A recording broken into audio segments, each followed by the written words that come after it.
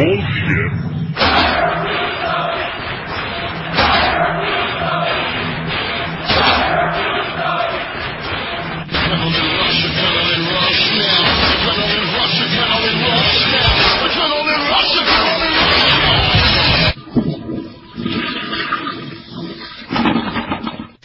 This show opened up with a segment where, first off, they had clips of Hogan doing his various media appearances this week. They called the show A New Beginning. How many new beginnings have we seen with TNA? How many have we seen with Vince Russo? How many did we see at WCW there at the end? About a dozen, right before they went out of business. So the show opens, I swear to God, with Dixie Carter speaking to all of the wrestlers in an empty Impact Zone before the show. She said a lot of people had told her how to run a wrestling company since she started 7 years ago, and it was time for a change.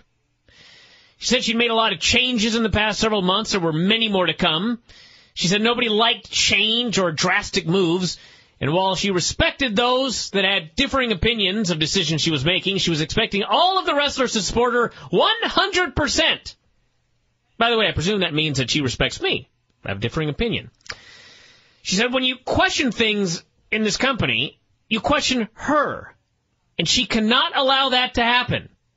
She said she'd made the choice to put her finances and passion behind all of them. It was time for them to do the same. They had a choice to make. They could support her in the direction TNA was going, or they could choose not to.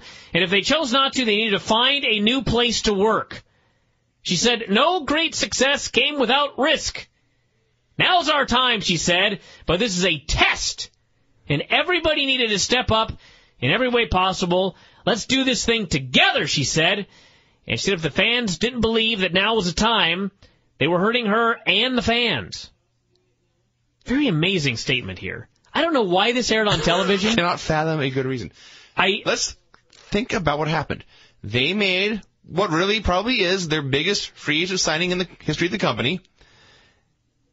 And then they aired this segment wherein the owner of the company acknowledged the fact that many of the people who work there are unhappy about the signing. Or wrestling in general in TNA. Or just the company in general.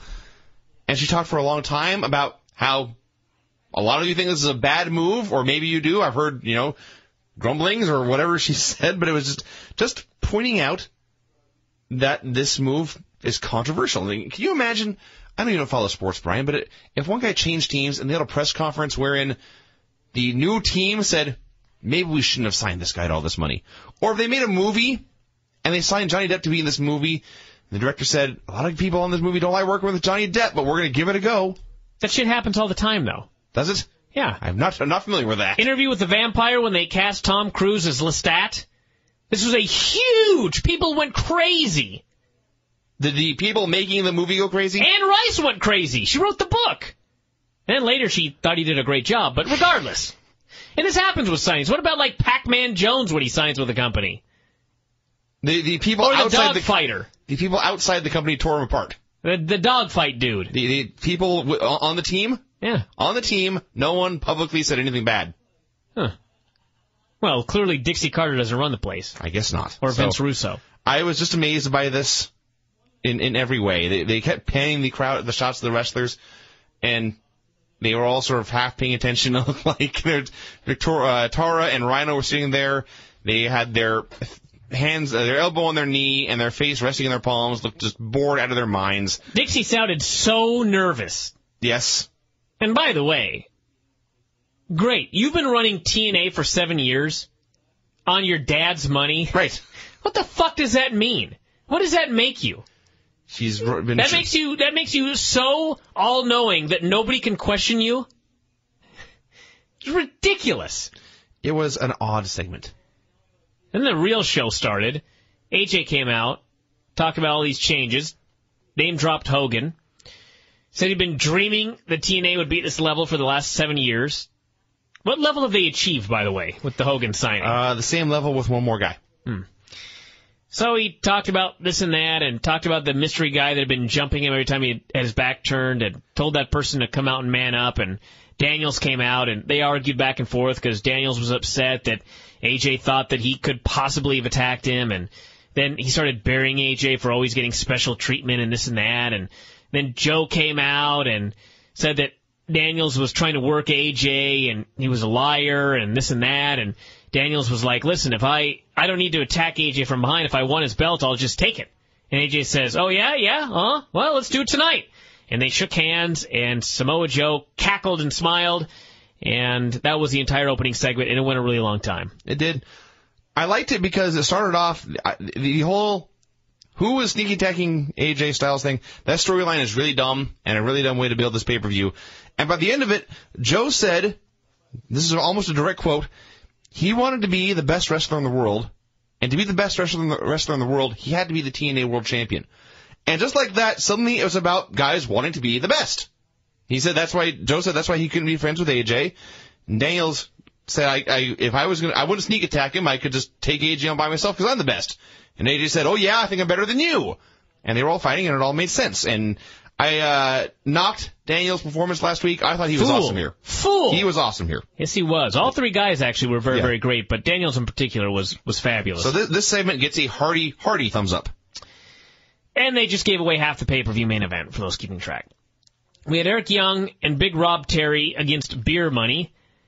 And I was going to write that Rob looked okay, and then he immediately fucked up a backcracker, so can't say that. Rude got out tagged, ran wild. I will say that Rob Terry misses less spots than Molina, so that is a plus. I compared him to the Warlord. Watching him move, you could name any big, horrible stiff from the 1980s. But there's someone in particular he reminds me of. I couldn't put my finger on it. But that being said, he didn't fuck up hardly anything. He just moves horribly. Like he'll do a forearm and he'll go and raise his forearm up and then drop it down and he'll do this big exaggerated Irish whips. But yes, he did not he never fell down. He was never out of position for anything. He did drop Robert Roode on his face on a flapjack and almost kill him. But what can you do? They did trust him enough for Storm to take a backdrop over the top onto him, so that's true. That's saying something. So Eric Young, of course, gets the fucking Legends title. He brings in the ring right in front of the ref. The ref is looking right at him. Not a DQ. He accidentally hits his own partner, and then Beer Money wins. The usual, can we get an agent with a clue bullshit. And then afterwards, we had a run-in. We had the World Elite hitting the ring, and so we're keeping a running tally on the show. 1-1 in terms of post-match run-ins so far on this show.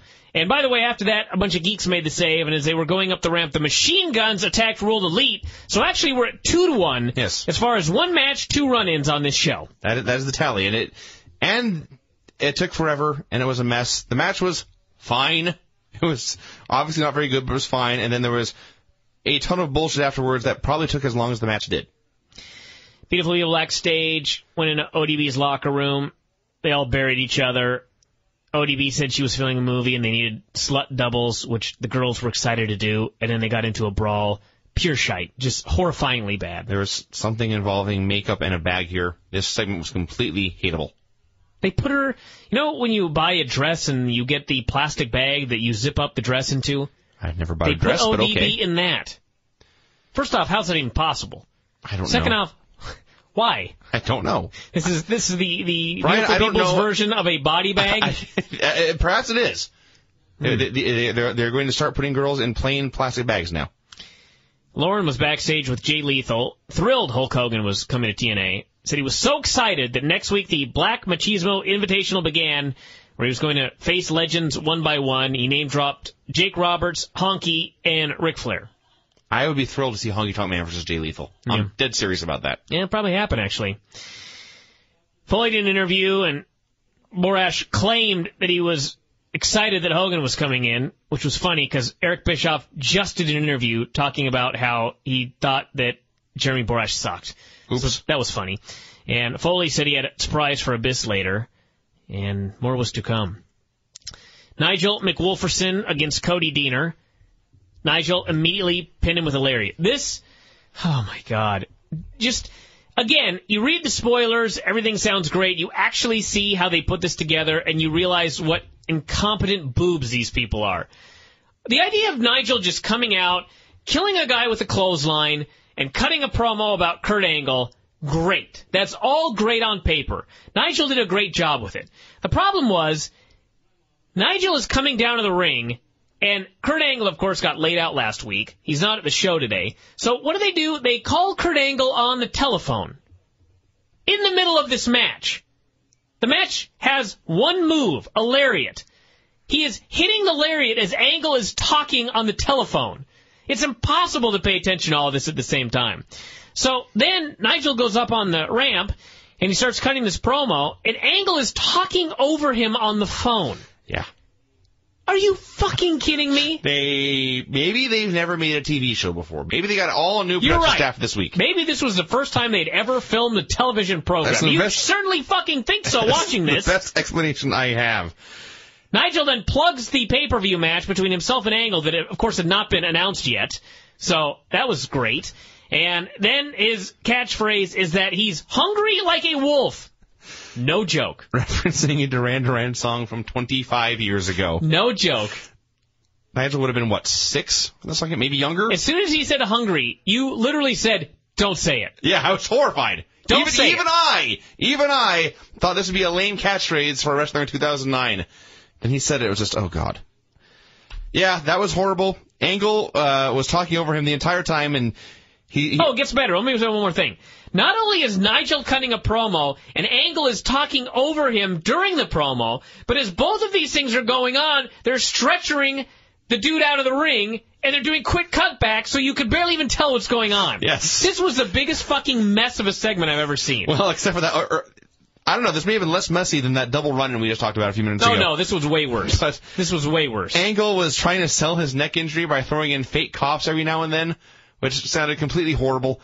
And then Nigel does his promo, hits his lame catchphrase, puts his sunglasses on, turns away, and by the way, since Angle was on the phone, Nigel couldn't hear him. Yeah. So even in storyline, he had no idea Kurt was talking. So Nigel puts on his sunglasses, turns his back, makes his big dramatic entrance, and Angle's like, nice glasses. just killing everything. Of course.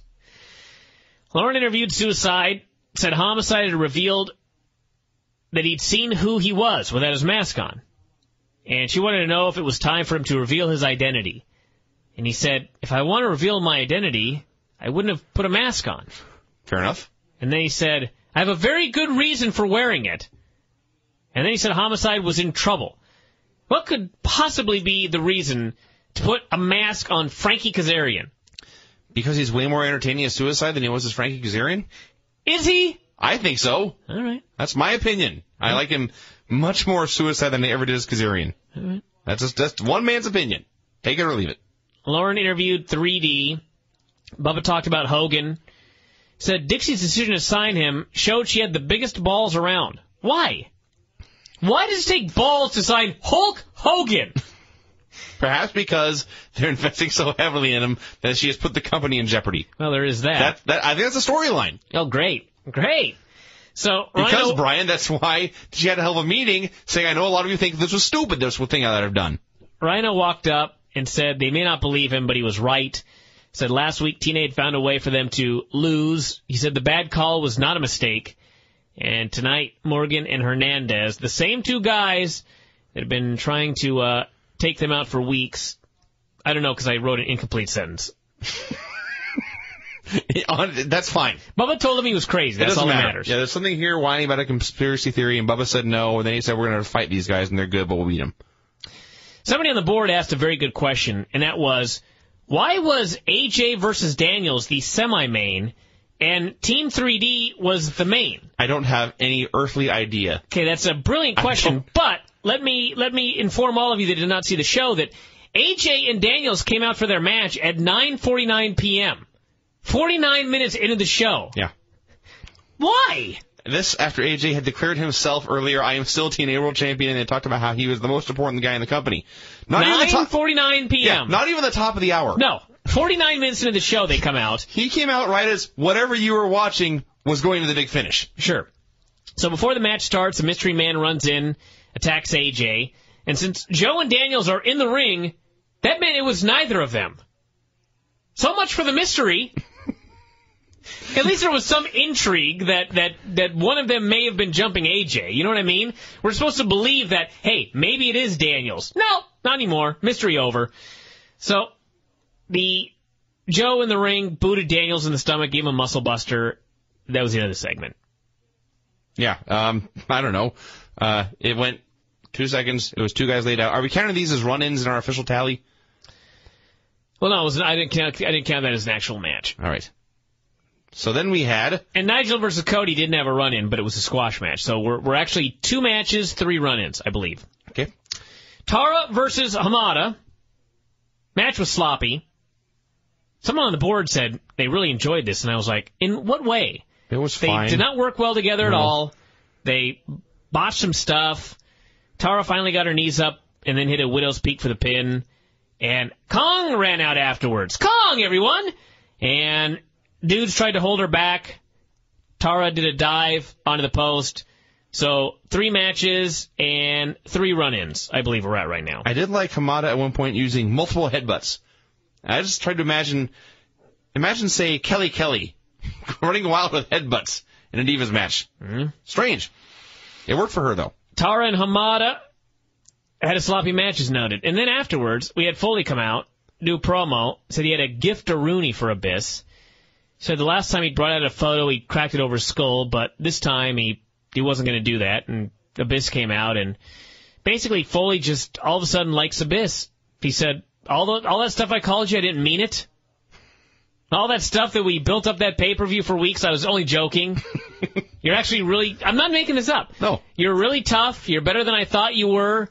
Here's my gift to you. It was a caricature of the 2 of them that they showed on screen for literally a half a second. Way to go. And as Foley was leaving, Foley told him you have 1 more test to pass. Next week, Abyss versus Stevie. If Abyss wins, Stevie leaves the company.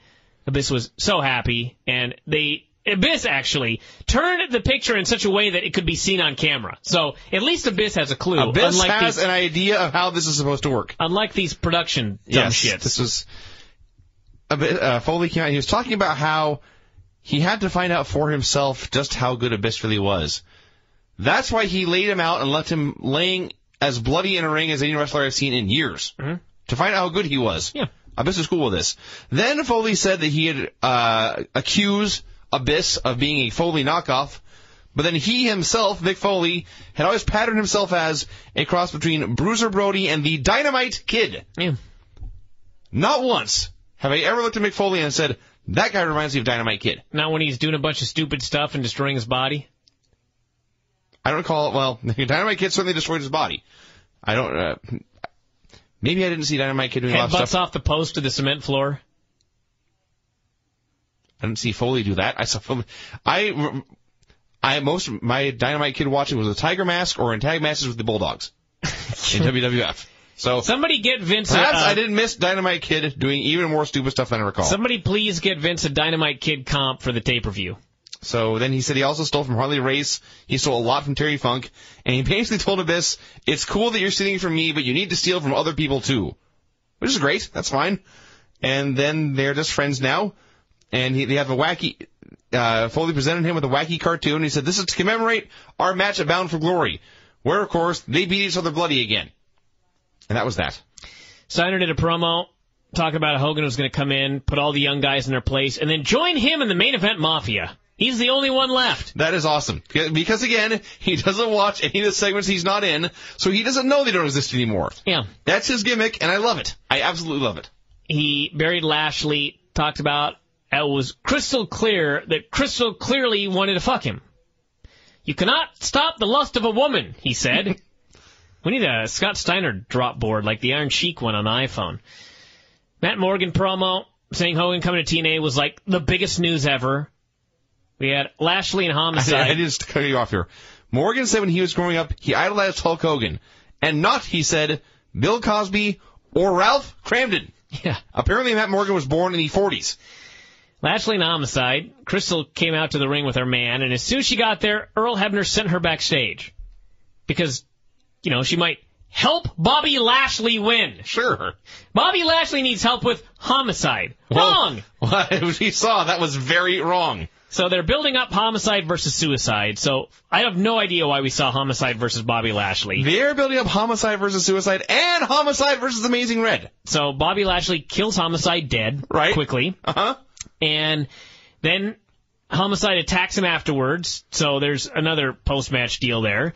And as Lashley's about to kill him, Steiner appears on the screen, literally with Krystal over his shoulder like a cave woman, and he's dragging her off into the night. So Lashley, I swear, everybody, I know people think that I'm just fucking around when I do these reviews, but Steiner runs backstage. Lashley runs backstage. Lashley runs backstage to Steiner. He stops the kidnapping. He beats up Scott Steiner, and Geeks pulled him apart. Geeks had to pull the babyface off the heel. Way to build the feud. He got his revenge now. What? He beat him up. He left him laying. This was something else. Everything on this show was something else. Everything about this segment. The Homicide is being built up for the X title and a feud with Suicide, so they sent him out here to get killed by Lashley. There's no one else available to have Bobby Lashley beat. It had to be Homicide. Mm-hmm.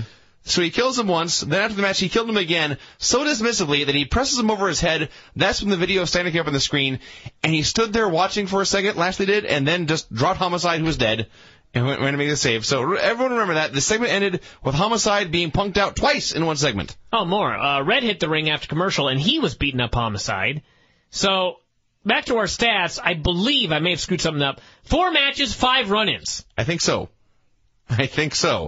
And since that match also had 2. And Homicide got beat up 3 times in, I guess, 2 segments here. Yeah. Way to go. Sucks to be him. Way to go. Just sucks to be him. Taylor Wilde and Madison Rayne.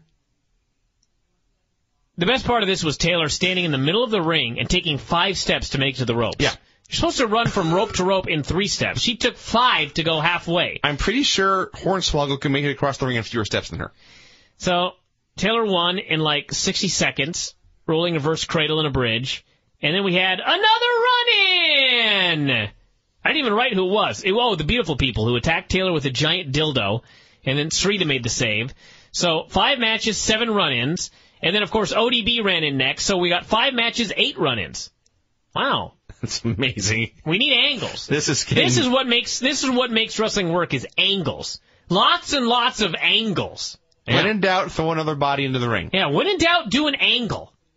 Yeah. 20,000 buys, everybody. Month after month after month after month. Rhino did an interview, and, Morgan and Hernandez. You really got to edit this report. Hernandez. And I was the one drinking. Needs to do a gimmick where he doesn't speak. That's all I got to say. And they really had nothing to say. No. For WrestleMania 1, there is no conspiracy theory. Yeehaw. Daniels versus AJ. Joe was referee. That was awesome, by the way. Earlier, we saw this man attack Chris Daniels from behind and lay him out, so they just sent him out there to be the referee again. Yeah. Why not? Daniels is just out there. Why not? So, they didn't show Daniels' entrance since they were running short on time, because God knows they could not cut any of the 80,000 stupid skits on this show. All these angles. They had to, they had to make room for Dixie laying down the law to the company. And they had to cut out parts of a match. Apparently the taping report said this was a 4-star match, so apparently it was massively edited. We did not see a 4-star match here. It went about 4 minutes, I think. AJ comeback, Styles clash, 1, 2, 3. Joe gave him the belt, raised his hand in victory. Hell of a match for a guy who was taken out in an ambulance last week. Then Joe left the ring and then ran back in. He left the ring so he could run back in. We have to have a run-in in every match. So Joe, leave and then run in. Yes. So, yeah. I didn't count it, though. We're at 6 matches, 8 run-ins. And for what we saw, it was virtually all. It was AJ selling his ribs from the sneak attack earlier, and Daniel selling his neck from Joe laying him out, and so we didn't see them do much cool stuff, really. I cannot tell anybody apart from reading this report. Here I write, Homicide talked about Hulk. No, that's Hernandez. Stars, as far as the eye can see in TNA. Just recognizable stars. Oh, and by the way, Hernandez says, what's good for TNA is good for us. He did say that, yes. That's what he said. Really? What's good for TNA is good for TNA? Never would have thought that one. Profound. Lauren interviewed Stevie about next week's match with Abyss. Daphne was there, but she's still too injured to work, which is fine because the original idea was Abyss versus Stevie and Daphne in a handicap match. So thank God she got hurt, taken out of that bullshit.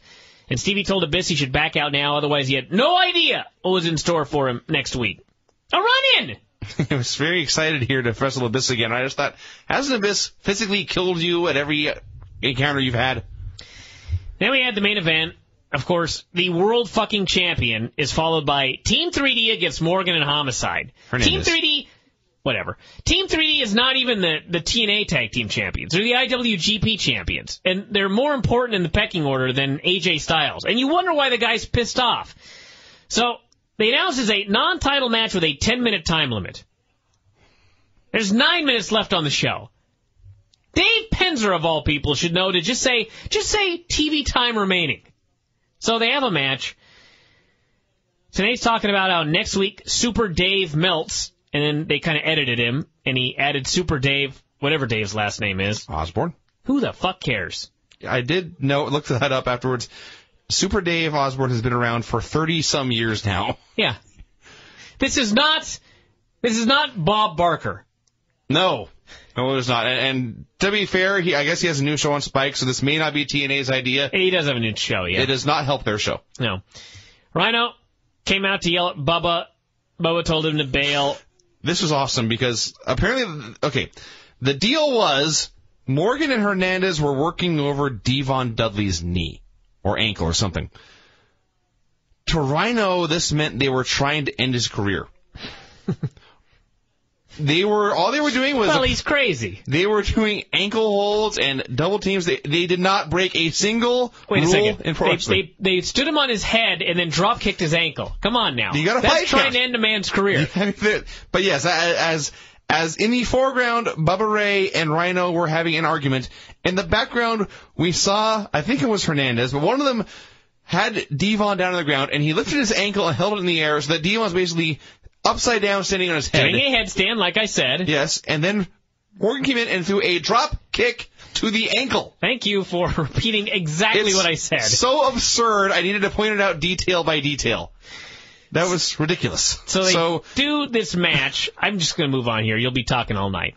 So they do this match here, and by the way, this is a question. Why were Hernandez and Morgan even getting this match when the Machine Guns beat 3D clean last week?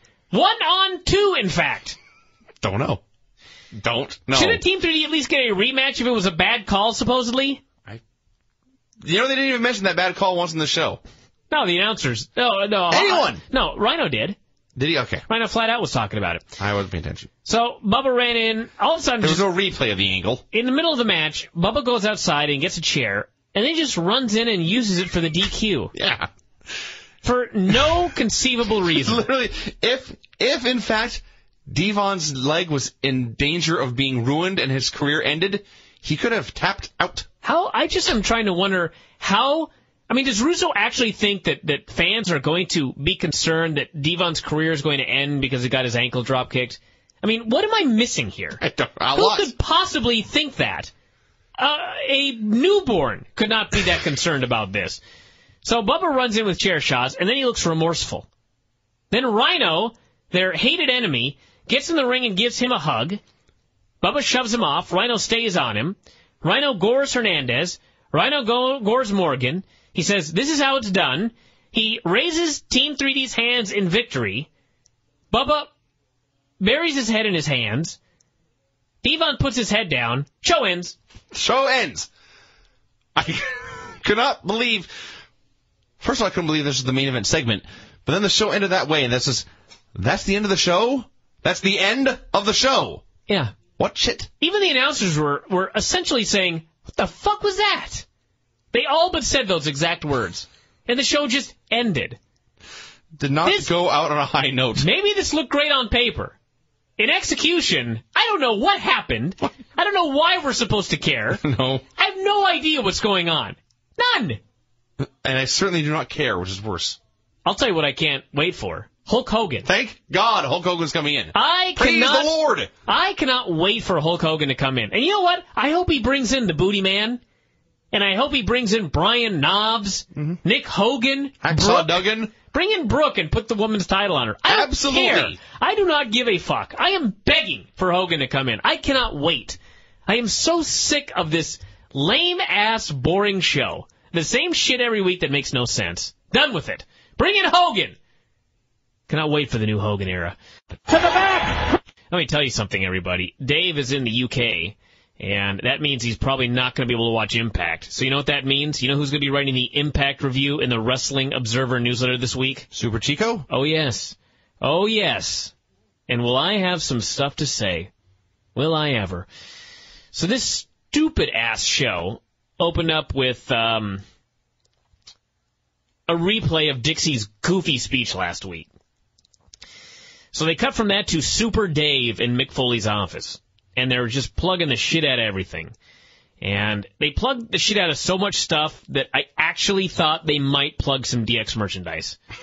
They didn't, but I was completely expecting it. So at the time I thought, this is like the lowest rent ripoff of the Raw guest host gimmick. It came off that way, didn't it? But I do have to say that by the end of the night, Super Dave had really grown on me. I used to watch him all the time. I have not in many years, but I remember being wildly entertained by Super Dave. And he was entertaining here without actually killing himself. Yeah. Which is what usually the punchline to his jokes are. I think we need Super Dave to actually host Raw. And I was going to say do it right, but I got no faith in WWE doing anything right on Raw nowadays, so I won't say that. But Foley told Dave he could book one match only. If it involved the knockouts, they had to dress appropriately. One match, one skit, he said. Yes, Super Dave is going to book a skit on Impact. In Impact's defense, I thought that same thing, and then I think it was confusing. But I think he was saying, you can book one match in exchange for having me in one skit on your show. I see. Which is not nearly as much fun as just saying you can book a skit. But I cannot attack them without warrant. So Black Machismo, I can. Easily. Black Machismo showed up wanting to know where Hogan was, and he ranted and raved, and after he left, Dave said, "Who is that guy?" So another big star here. It was actually even better. Impact. Super Dave didn't know who Jay Lethal was, and Jay Lethal didn't know who Super Dave was. Mm-hmm. They were just a bunch of geeks. So Borash wanted to know if Dave followed his tweets. Dave buried Twitter and went on and on. And then so it just goddamn ended. long. Just ended. Welcome to Impact. Yeah. God bless Jeremy Borash, but does anybody in the world find this tweet ongoing gimmick funny at all? No, I can answer that. It's factually impossible for anyone to be amused by Jeremy Borash being fascinated by tweets. Foley came out to do commentary for the opener, and this was where, if I cared more, I'd be screaming right now. The opener, with a 10-minute time limit, by the way, was Dr. Stevie versus Abyss in a Stevie leaves town if he loses match. Yes. Swear to God. If Stevie loses this match, he has to leave Impact forever. It's the opener on Impact. It's got a 10-minute time limit. Better yet, Daphne is out there with Dr. Stevie. Now, for those of you that recall, Daphne broke her arm at the pay-per-view.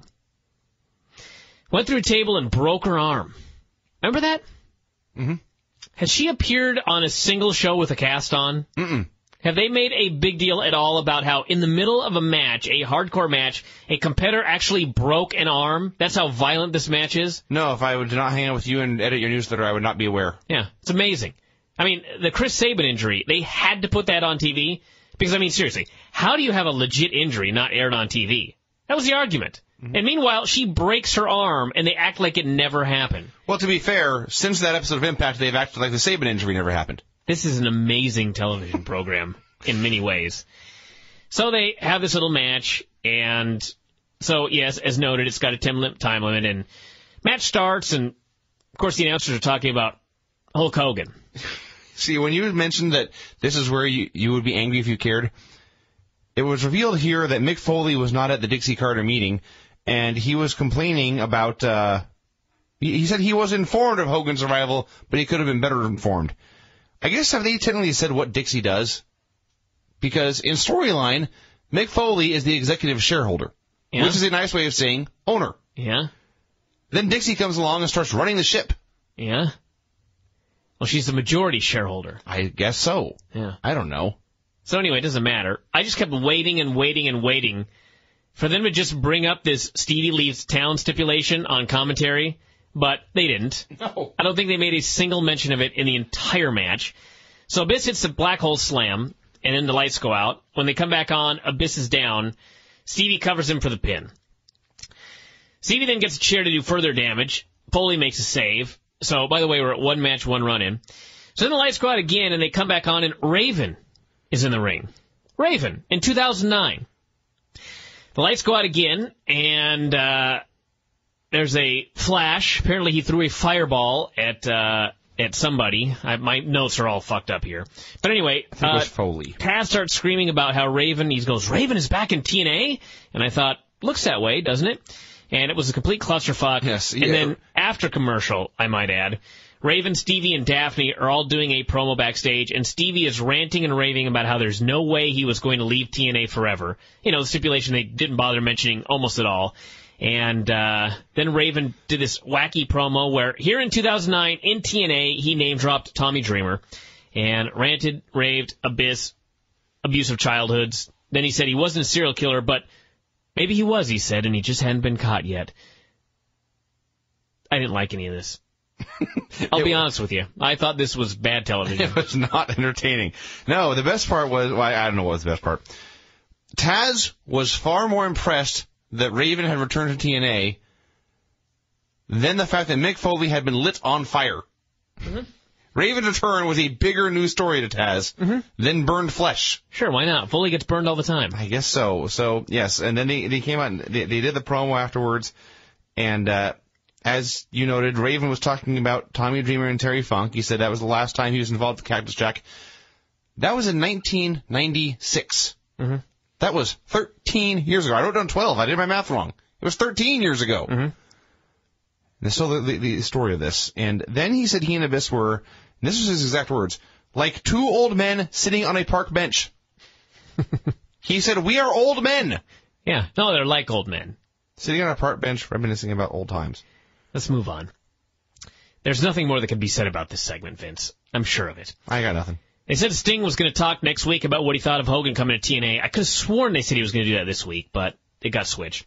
We had Alyssa Flash and Tracy, and this was something else. This was stupid. Alyssa comes out, and she wrestles Tracy, and she starts working over her right arm. Working over a body part. And Tanae's like, you know, you guys might not know this, but Tracy had this, she didn't want this mentioned on TV, but Tracy has had, she's been handicapped, her right arm. Her right arm has been handicapped since birth, I believe he said. And I thought, well, that's nice you mentioned it on TV, even though she didn't want that mentioned ever. So Alyssa works over the arm, and then puts her in an arm bar for the submission. And it's just like, it's just amazing to see, like, this match. Two women having, like, kind of a Japanese-style match, working over a body part, finishing with a Fujiwara armbar, in the middle of a show that just saw the preceding complete and utter bullshit. It was, like, surreal. Just in the Twilight Zone, this segment was. So, yeah, and then afterwards, for, like, absolutely no good reason, Tracy beat her up afterwards, after losing. Mm-hmm. It was really amazing. Tracy had to get her no heat back, I like to say. It was really amazing because, you know, Frank Tanay casually mentions this birth defect that Tracy allegedly had to her right arm and shoulder or whatever. And Taz was like, really? I didn't know that. And then he talks about how Alyssa Flash is targeting the bad arm. Then he said, this is crossing the line. He suggested that Alyssa Flash was committing some sort of moral offense by attacking a body part. Like it was her fault Tracy has a bad arm. So she works over the arm with perfectly legal tactics, holds, and strikes. She applies a horrible Fujiwara armbar for the finish. The crowd's like, what the fuck was this we just saw? Then Tracy afterwards beat her up and cursed a lot, and the crowd booed vociferously. Well, duh. You just got beaten savagely and then sneak attacked her. I thought you were going to say, well done, TNA. Oh, well done, TNA. I'm not sure. I think Tracy was supposed to be a babyface. You'd never know watching this. Or maybe she was a heel. She was yelling at the people when she came out. So I guess this was a heel versus heel scientific match, where one of the heels was sympathetic because she was handicapped since birth. And they broke no rules. This place is awesome. This show. Then we had Jay Lethal. This show. Jay Lethal had challenged any legend to a match. 8 of them came out. They were all in Jim Neidhart's belly. Yes. I think he ate Vader. He's really fat, everyone. He is. We're sitting there watching this show, and we knew it was Jim Neidhart. They showed his pink and white boots before the commercial, so we knew he was coming out here. He came out, and I just bellowed. You screamed. You know the noise that we have the drop of? It's from the Kennedy match where I just go, oh, for a long time? Yes. I did it again. I could not believe how fat this guy was. It gets better. He's got this giant protruding stomach just hanging over his pants. And he throws one backdrop, the first move of the match, mind you. And the crowd chants, "You've still got it." Their standards are so low. I've never said these words before, but I would love to have a match in the Impact Zone. This is the easiest crowd I've ever seen. And I've worked in Portland. Think about that. Yeah. I thought that was the easiest crowd in the history of the world. No. These people are even easier. So he doesn't still have it, everybody. Let's be honest. It's gone. They had a horrendous match. They missed every spot that's ever been made in pro wrestling. And then Anvil suddenly just gives him a short power slam for the pin. This was the most unintentionally hilarious Impact segment I cackled in a long-ass time. Jim Neidhart, in 2009, in his Impact debut, pinned Jay Lethal clean. Not just his debut, his one and only match, I believe. I'm sure he's gone forever. This was amazing. This is the story of the Jay Lethal Challenging Legend segments. He's going to lose to old men every week. Yeah. And this is supposed to make us care and get him over. Yeah. It's going to build to something big, Vince. That's what they say. There was a spot here where... These people don't have any idea what they're doing. I don't know what happened or whose fault this was, but there was an Irish whip, and I think it was supposed to be reversed, but it wasn't, or something. But the end result was Jay Lethal, 180 pounds of him, whipping 700 pounds of Jim Neidhart across the ring. Yeah. Let me tell you something. WWE can no longer claim that Big Show is the world's largest athlete. Jim Neidhart has to weigh more than him. So this was bad. I was shocked at Jim Neidhart's physical condition. I was appalled by the match. I was in tears laughing at the finish. And then Jim Neidhart had the audacity on national television to pull his straps down. Yeah. Wow. I don't know what to say. Perhaps Natalya is going to have a little brother soon because he looks like he's going to give birth. Lauren interviewed Lashley. This was awesome, by the way. They explained to us that this was taped earlier in the day. So, basically, Lashley's doing this interview, and while he's talking, a guy runs up and says, "We've got an emergency in the truck, and we need you right away."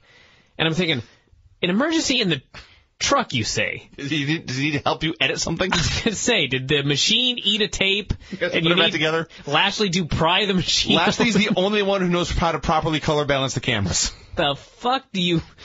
So there's an emergency in the truck. So he runs in there, and in the truck, there's a videotape of Scott Steiner that is magically just playing. Apparently, Scott Steiner has commandeered a satellite truck with a live feed, taken it into the lobby of a hotel. He's cutting a promo that is being broadcast back to the Impact Zone, hoping that they'll all find Bobby Lashley in time to hear what he's saying. Now, I'm just trying to think, because when Lashley finally gets there, Steiner is talking about how, it was smart that you didn't bring your woman to the Impact Zone. I know she's here at this hotel, and essentially I'm going to go get her. And I'm thinking, so what did Scott Steiner say for the first 15 minutes when they went to find Bobby Lashley as this live thing is playing? So anyway, these are the questions that pop into my mind. So Lashley grabs someone's keys. He jumps in a car. He zooms out. The cameramen are all running after him. It's an emergency situation. Everybody's panicking. There are screams. Anyway, this angle is so important that they waited till 33 minutes into the show to show us this footage from earlier in the day. Yes. This was awesome. And of course, we actually had to see Lashley and the camera crew get in the cars and peel off in the parking lot. Because you see, Scott Steiner was trying to rape Bobby Lashley's wife, but it was far more important to get through that Jay Lethal, Jim the Anvil Neidhart match before we showed the footage of this. That too, but also it just goes back to, these are wrestlers. They are not stuntmen.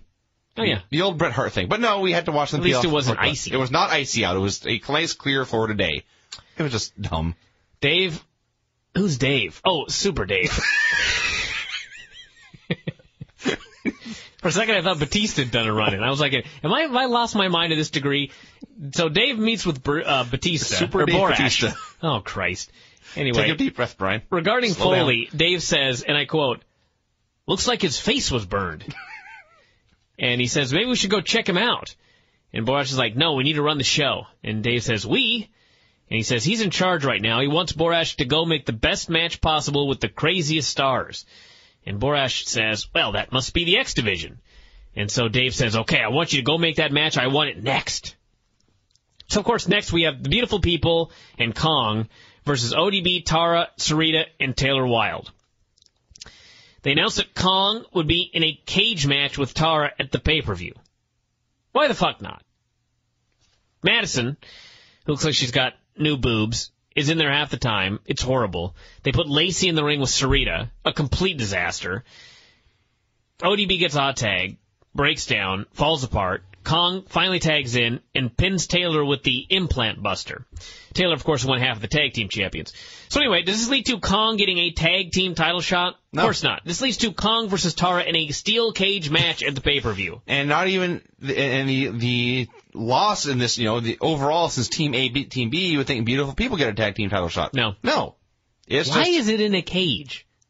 Well, you know what? I didn't even realize until you mentioned this that the match was official for the pay-per-view or that it was in a cage. It is in a cage match. Whatever. I would just... Was Kong fleeing at some point that I missed?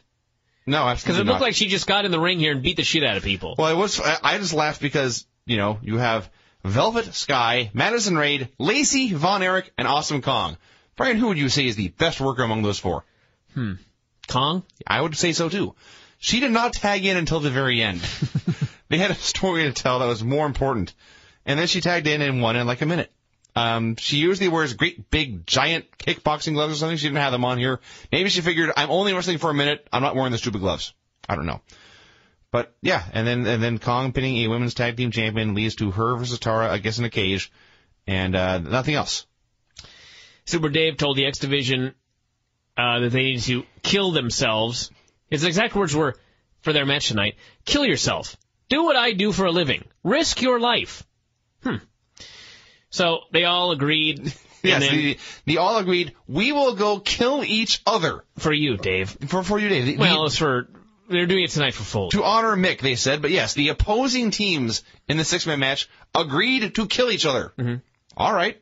And all I know is at the end of this segment, Super Dave called Bashir an asswipe. Yeah, it's true.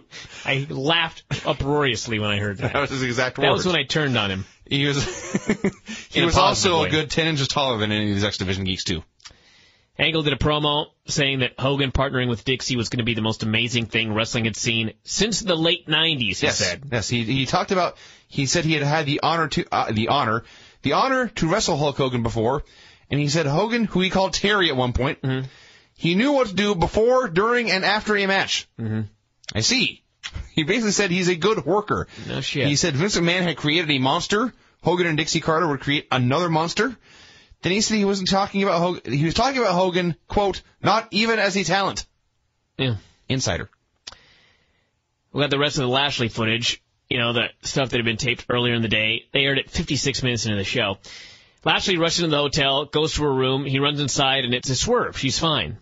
So then, of course, there's another swerve. Steiner attacks him from behind, and attack is too strong a term. He waved a pipe at him. He placed a metal pipe on his body repeatedly, and Krystal screamed. And as he left, he told Krystal to check it out because her baby had his eyes. That was a good line. That was a great line. But yes, this was the fakest attack Scott Steiner has ever been involved in. Well, you don't really want to beat up Bobby Lashley would. This is he'll fine. Fuck you up. Well, but I would rather have this be fake looking than be real and have someone get hurt. But how you don't use a pipe? You just, I don't know. or get a fake pipe. Is that too hard? Mm-hmm. I guess so. That's your answer. So Angle did a promo talking about how the most important match of his career might be on Sunday. Oh, yeah. He's talking about this. I swear to the Lord above, I had no idea who he was wrestling on Sunday. Well, something's wrong with you. For the life of me think about this. Even I remembered this. It's Nigel. talked about various guys, AJ Styles. He goes, guys like AJ, they've really taken me to the limit recently. And I thought, really? You had him beat when the time limit expired. So he claimed he was in traction for 3 days after Nigel hit him with a lariat, said he was going to end his career at the pay-per-view. And then Wolfie ends up on the big screen in an obviously pre-taped segment. And I was sitting here thinking, this is the most low-rent thing I've ever seen, because they're both talking over each other. But as it turns out, that's part of the storyline, because it was a tape, and Nigel was in the ring. He had another brawl with Angle. He laid him out yet again, and I was over this the first time he laid him out. He's now laid him out 3 times. He said 3 times is a charm, and he also cut a promo where he said that he wasn't there to beat Angle, and then he added, Matt Morgan can do that. And I thought, no, in fact, Matt Morgan can't do that, because Kurt Angle beat him as well. Anyway, he said 3rd time's a charm, sunshine, and that was that. Yeah, it was just the scene of Nigel on the big screen cutting his promo, and Angle talking over him saying, can you hear me, you idiot? I was like, no, Kurt, you're the idiot. He clearly, even if this was live, it should have been clear by then that he cannot hear you. So I guess the story was that when he saw Nigel was not reacting to him, in Kurt's mind, that proved this was taped, and therefore Nigel must be behind him. Because he caught him off guard, you see. And he got the better of the brawl to begin with until Nigel cut him off and won. So then there's the promo, where you see Nigel cut a promo later saying he would finish the job at Turning Point.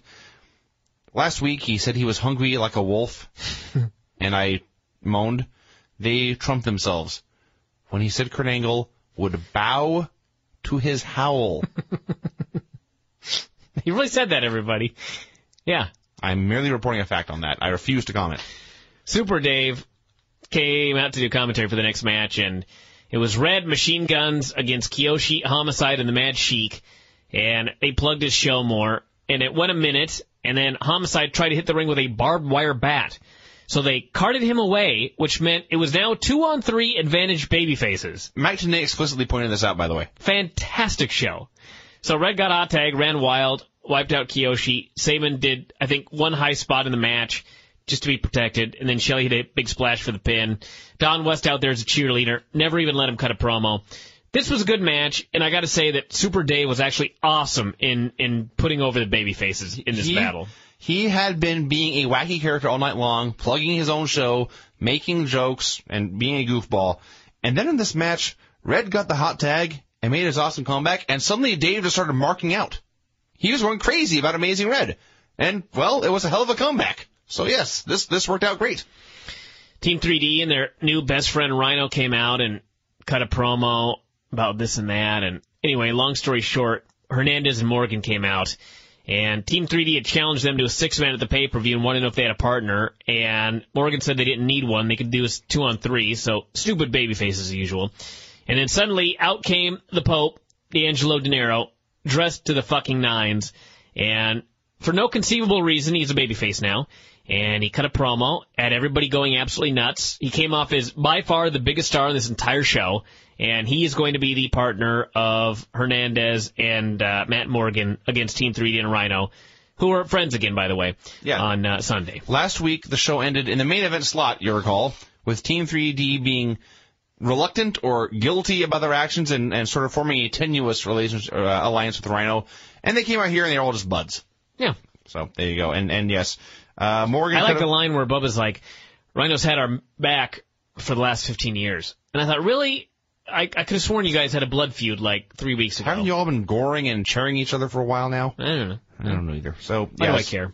They don't. Pope was awesome. Lauren was in charge of the segment that you lost your mind in, explaining that for no reason the British invasion suspension has been lifted. They have a match with the Guns on Sunday. If they lose to Beer Money tonight, Beer Money will be added to the tag match Sunday, and it will become a 3-way. You got all that, everybody? And then Eric Young cut a promo, which was amazing. He was talking about how TNA didn't stand behind their suspension because they were weak. Yes. The suspension of his team. He found a way to bury TNA for lifting it. Well, that doesn't surprise me because the British invasion had pointed out this was a vacation for them. They didn't care. And putting them in this match meant they suddenly risked Beer Money being contenders again. Lifting this suspension was horrible for the British invasion. So I don't blame Eric for being upset. And he said he was a fan of Hulk Hogan when he was 3. Yes, because, Hogan's old, everybody. He is old. He is old. Borash interviewed AJ about the match with Joe, which was coming up soon. Believe, we may have missed something, but I believe this is the first time on the show that the main event of the pay-per-view in 3 days was plugged. Trying to think. I don't remember. Don't care. Borash interviews AJ, and he apologized to Daniels for thinking he might have attacked him, but he wasn't going to apologize for being the champion. Said he gave the match to Chris last week because everybody wanted it. Was upset that Daniels was drinking the Kool-Aid. I'm so sick of that saying, by the way. Said maybe. He goes, maybe. Maybe Chris just wants my belt. What a novel concept. You don't say. Chris Daniels may want to win the championship, you say. What a creative idea. Pretty good guess. He said he was sick of Joe's games, was going to play another game with him tonight in the pay-per-view, or in the ring in the main event. AJ did not look happy, and it's hard to blame him. We'll talk about that in a second. We had Brutus Magnus and Doug Williams against Beer Money. This was, at least up to this point, best match on the show. Just a really fun TV tag match. All the old school spots. Storm made a hot tag, ran wild, 4-way, hit the Beer Money suplex. Everybody went yay. And as it was going along, awesome. Beer Money suddenly stops. They grab a chair. They give the chair to the British Invasion. And they basically dare them to get DQ'd. Since if the British Invasion gets DQ'd, Beer Money ends up in the match on Sunday. I might be asking, well, why didn't Beer Money just beat them? Well, what happened was British Invasion refused to use the chair, so Beer Money just hit their finisher and pinned them. Yeah. We had a chair just for the sake of having a stupid chair angle in the middle of this match. Other than that, everything was great. My notes here read, match seems fine, but it is impossible to care. This was right after the promo, and I like this match. This was a good match, everybody. You know what? You're probably right. You are probably right. I like 3 of these guys a lot, and Brutus Magnus usually can get by without screwing anything up. So I bet if I went back and watched this match, I would enjoy it more. But this is where I was just seeing red, because not amazing red, anger because of the Thanks, Vince. Lauren promo. And then in a match that seemed fine, Beer Money in the middle of their comeback, when they were running wild and hitting every move on earth and could do no wrong, that's when they decided to throw a chair into the ring and try to get hit with it and win by DQ. Stupid! Morgan and Hernandez asked the Pope why they should trust him, and he said he gave his word and it was golden. All right. And he explained that Team 3D and Rhino had vowed to hold the young guys down, and that was a direct quote, by the way, to hold the young guys down, and that included himself. So he was defending himself. It made sense.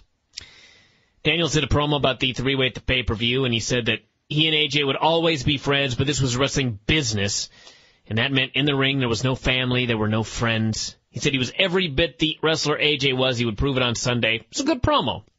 His delivery was great. It just, again, he was saying there were no friends in the business because, well, there was no friends in the business because you're out there for yourself and it's winner take all, which begs the question of why the past month had to be built around are AJ and Chris friends.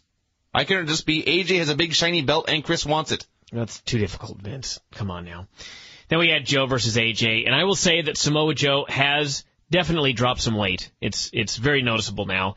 And they had a good match, which of course went past the top of the hour because TNA randomly has like a 5-minute overrun. Like some weeks it ends right on time, some weeks it goes over. So I bet a lot of people miss the end of this match, which maybe is why people have given up on that final quarter because they're annoyed. Anyway, they had a match here, and in the middle of the match, AJ goes up top for something, and Daniels jumps up on the apron in his street clothes. And AJ wants to know what he's doing, and Daniels says, and I quote, "I'm watching your match." That was awesome. So AJ punches him.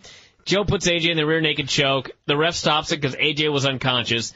The fantastic title run of AJ Styles continues. Yes. I think his record is like now 1-3-1 or something like that. Just fabulous. Yeah. And Daniel smirked on the ramp. And Joe smirked in the ring because now in the past week, I guess AJ beat Daniels last week.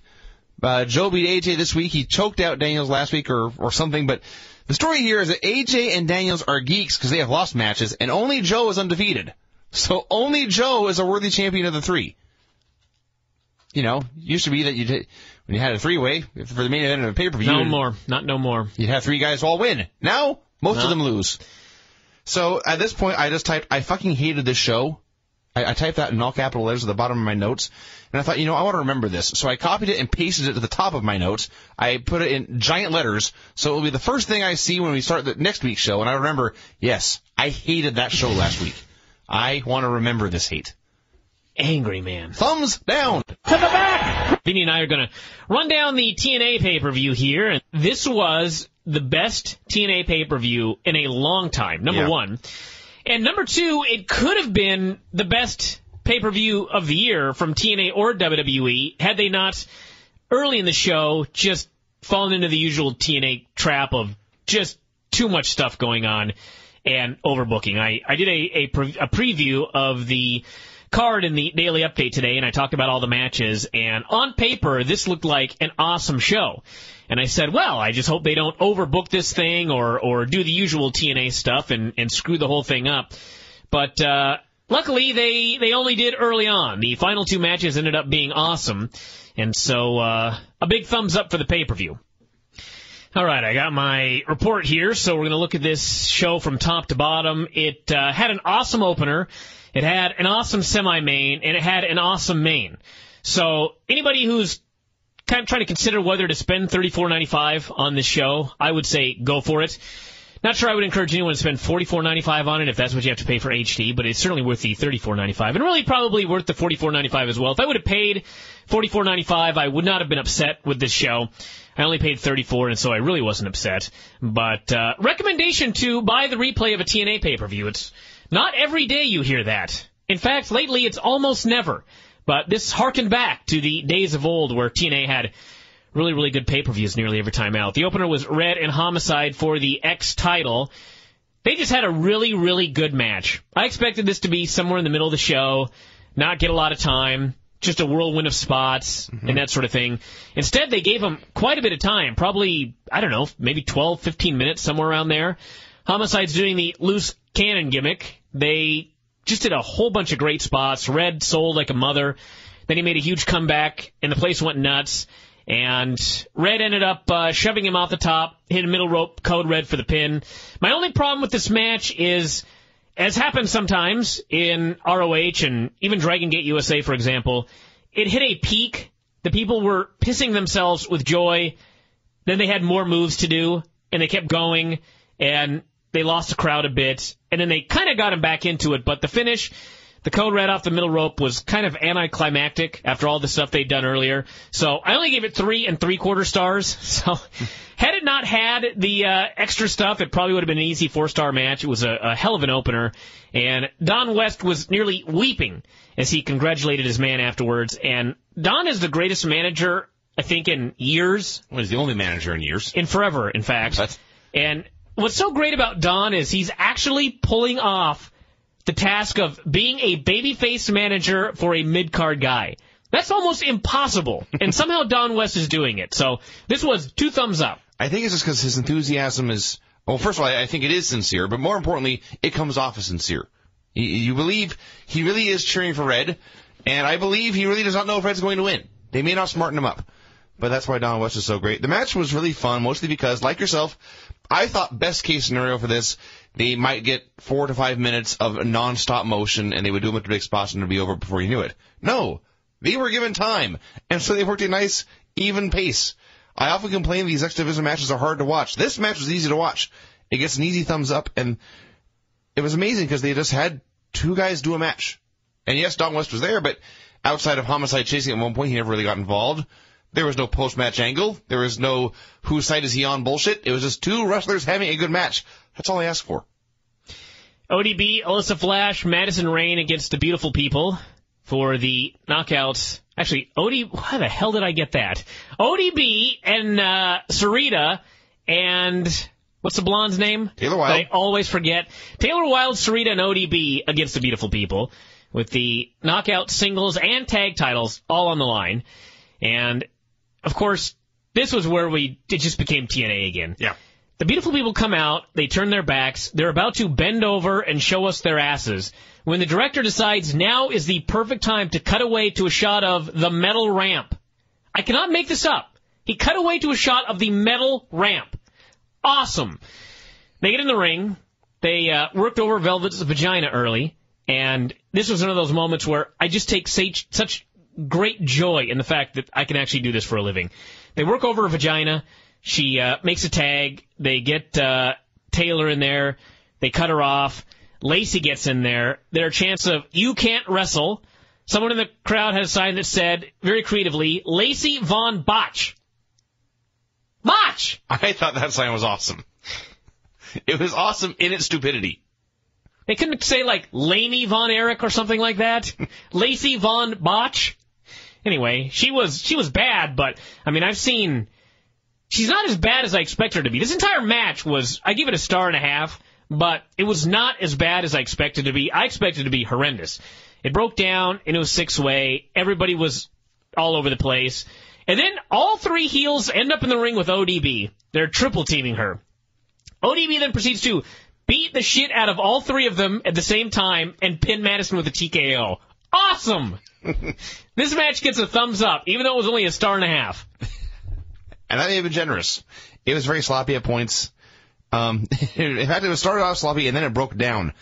And the beautiful people were working over ODB. It was ugly, it was sloppy, it was no good. And suddenly ODB started to come back and the crowd went apeshit. So that part worked, and then she won. So this match, I will say this for this match, it ended at its peak. Yes. Which, something to be cherished, and was a rare event on the show, as a matter of fact. It kind of went downhill to a peak. It's amazing, really. We had Nigel doing a promo talking about how this wolf was going to devour Kurt Angle. He said, "Are you down with the howl?" or whatever stupid catchphrase is. You will bow to my howl. That's right, bow to the howl. But anyway, at the end, he called everybody wankers, and that saved the entire thing. He was doing a great delivery of really shitty material, and then he just turned to Jerry Borash and called him a wanker, and that redeemed everything. Yeah. He did have a good line where he said he had studied Kurt his entire life. He knew Angle better than Angle knew himself, whereas Angle didn't know a thing about him. That was good. Unfortunately, no one else knew a thing about him either, and that kind of hurt their match, but I'll get into that later. British Invasion against Beer Money against the Motor City Machine Guns for the TNA Tag Team titles. This is a perfect example of a match where if you would have just put these three teams in the ring and just let them have a match, it would have been great. And in fact, for a while, that's what they did. It did. And it was. It started out really good. It kept going. It was a fun match. And all of a sudden, Eric Young comes down. And Eric Young attacks James Storm, and the referee is looking right at him. Now, I understand it's a three-way, and I guess you can't do a DQ, because then who wins? But it's so lame. So he attacks the guy right in front of the referee. And as stupid as that is, referee Earl Hebner just tells him to leave. He points to the back. Yeah. Go away! Really, Earl, what are you going to do? I mean, what are you going to do, Earl? And I was hoping we'd find out, but we didn't. Well, in fact, Eric Young defied him. Yeah. He stayed there. He said, no, I'm not leaving. And so Earl Hebner just kept reffing. Sure. It was a bluff. So Eric finally starts walking up the ramp, and who should come out but Kevin Nash, who has been feuding with Eric Young for the last several months over the Legends title. So Nash gets right in his face. He grabs the Legends title from him. And then, of course, it's a swerve. He hits James Storm with the belt. Because you see, Kevin Nash and Eric Young are now best friends, for those of you wondering. And, of course, that makes absolutely no sense. But it's a swerve, thank God. So the machine guns disappeared. I have no idea where they went. And the Brits double-teamed Robert Roode and pinned him. And, again, really good match. Fell off a cliff. I give it 3 1/4. Would have given it more had they not done the bullshit at the end. Yeah, I emphasize the cliff more than the first part. All I'm going to remember this in a month is Nash coming out and the crap with Eric and the machine guns just vanishing. Perhaps via alien abduction. My rating here actually says 1.5 stars. Wow! Yeah. The first part of this was really good. It was so good that when the two babyface tag teams were beating up the heel tag team 2-on-1, the fans were into it because the moves were so cool. So maybe I don't know how to rate this shit anymore. I've thought that many times. I thought that actually a lot on the show. But if you like really good matches more than you hate bad booking, then you will give this a higher rating like Bryan did. We had today saying that the doctors had told Foley not to head back to Impact until his facial burns had healed. And then today goes, he's ignoring the advice, he'll be on Impact Thursday. Way to go to make sure the Angle doesn't get over. That was good. We had JB interviewing Nash about what he'd just done, and Nash said Hulk knew, Hulk was in on it, and if Hulk gave it the okay, he'd tell us all on Thursday. Yippee. He said Hulk so many times here, I'm hoping he means the Incredible Hulk, or perhaps even BB Hulk. Tara and Awesome Kong in a cage match. Do not ask me why the first match of their feud is in a cage. I have absolutely no idea. It was pinfall submission or escape the cage. This was really weird because there were a couple of spots that were really cool. Like Kong was on the middle rope and Tara gave her a power bomb. And then there was a spot at the end where Tara went to climb out, but then changed her mind at the top of the cage, as in every cage match, and did a Tez press off the top, the Thez press for the pin. And those spots were really cool. Rest of the match, bad. I don't know what it is, but when Tara was in WWE, I always thought she was one of the better women's wrestlers there. And for whatever reason, on Impact, she's really bad. She's slow. Everything looks phony. Stumbling around. Her I don't know. punches look horrible. I have no idea what it is. It is odd. But anyway, they afterwards, she challenged ODB to a women's title shot. And I gave this a 3.25 stars. There was some good stuff, and the rest of it was not good. My theory on Tara is that it's the same thing as the Pride guys coming to UFC and having to learn how to work in a cage. She is used to 4-sided ring. Now she has to learn how to use 6 sides. She's been there for a while now. Do you have a better theory? No. So, yes, there's also... Or she doesn't give a shit. That may be a better explanation. There's also Awesome Kong busting out a missile dropkick. Yes, Awesome Kong. That was cool. But yeah, outside of the cool stuff, there was a lot of downtime. I went 1.5 stars. Oh. Rhino and Team 3D against Hernandez, Matt Morgan, and the Pope. Now, this was another example of, if you just put these 6 guys in the ring, they'd have had a pretty damn good match. Instead, this match had to tell a story. And a stupid story at that. Yeah, that ordinarily is not a bad thing. Yeah. The story here was that Hernandez and Matt Morgan didn't trust the Pope. Okay. Normally this would be a great story because the Pope was a heel and he offered to join Matt Morgan and Hernandez. So yes, they should question him. However, this is on a fucking show where, as we have seen on this show alone, everybody is turned for absolutely no reason. So why does all of a sudden this have to have an explanation? Kevin Nash just became friends with Eric Young. No explanation whatsoever. Rhino and Team 3D in this very fucking match. In this very match, they're all of a sudden friends. They've been feuding forever. Why are they friends now? No explanation whatsoever. But the Pope! This has to be the major storyline here. Is the Pope going to turn? Is the Pope friends or not? So, of course, they had to do a spot where Team 3D was going to go for the 3D on Hernandez, but Pope made the save for Hernandez by tackling him out of the ring.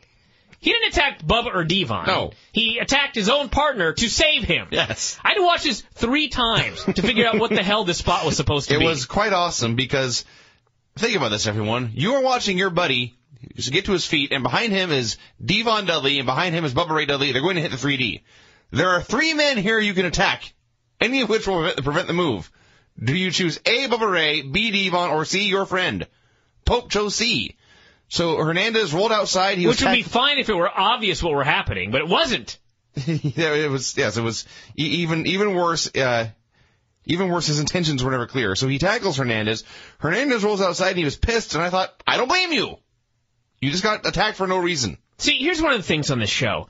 I know they clue the announcers in, but if the announcers would have immediately explained what happened, if he would have tackled his own partner and Tenay was like, he just saved his partner from the 3D, that would be fine. Instead, the announcers are like, what the hell happened there? And Taz's like, I don't know. Did he just tackle his own partner? So I had to rewind it twice. Yeah.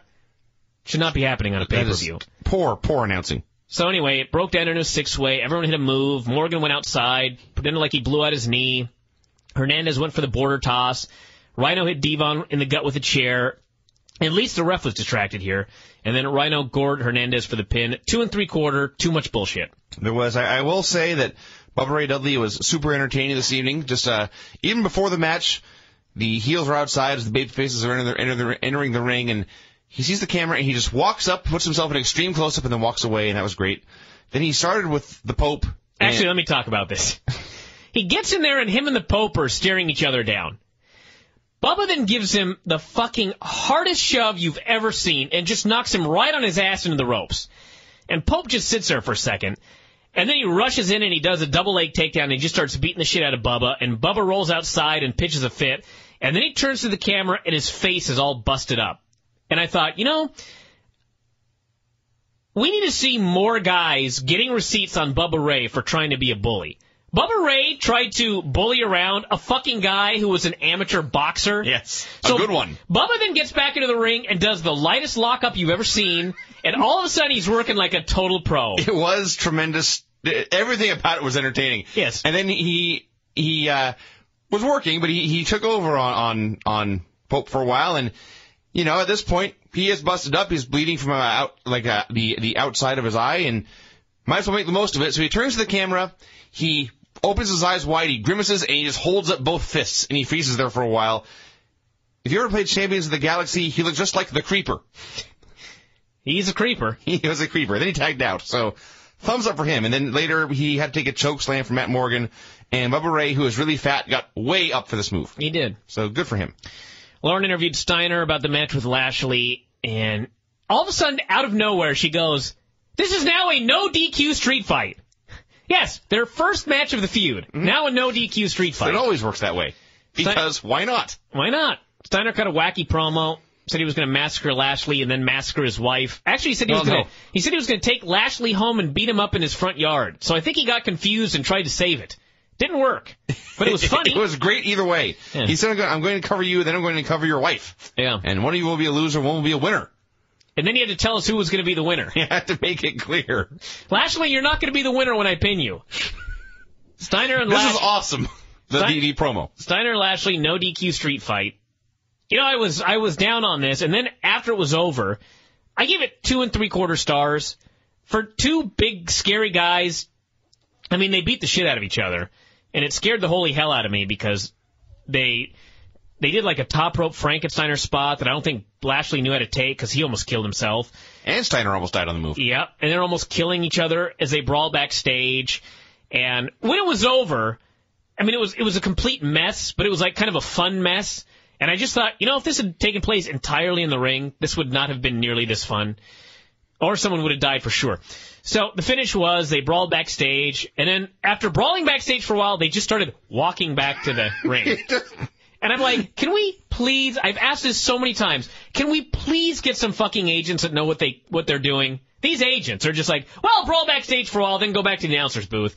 So they just start walking back to the announcer's booth slowly, and then Steiner went up, and there's a scaffold, and he pulled a metal bar off of it, and he hit Lashley with it, and then he pinned him. Yeah. I just presume that Lashley's done, and he's going to Strikeforce, and that's why they rushed this into a street fight and beat him clean. If not, I have absolutely no explanation for what happened here. Well, there's always the possibility that they are just idiots. Oh, that's also true. Do not ever discount that.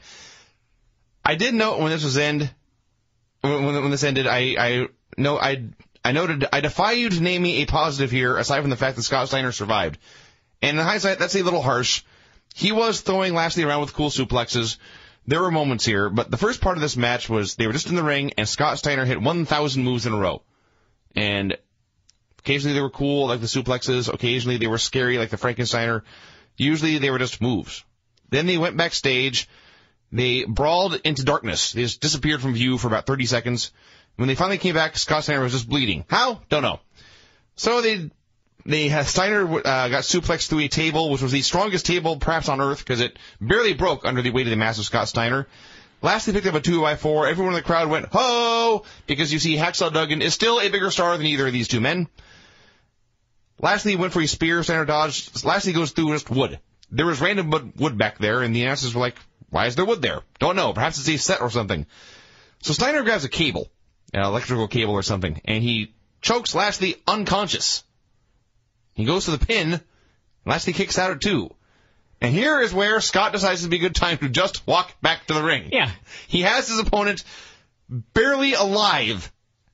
Has just enough strength to kick out. Why not just keep choking him? Well, because it's time to walk back to the ring. Yeah. And then he hit him with a pipe and pinned him. Yeah. This sucked. Kurt Angle and Desmond Wolfe. This did not suck. No. At any point. I gave this 4 stars. And I will say this.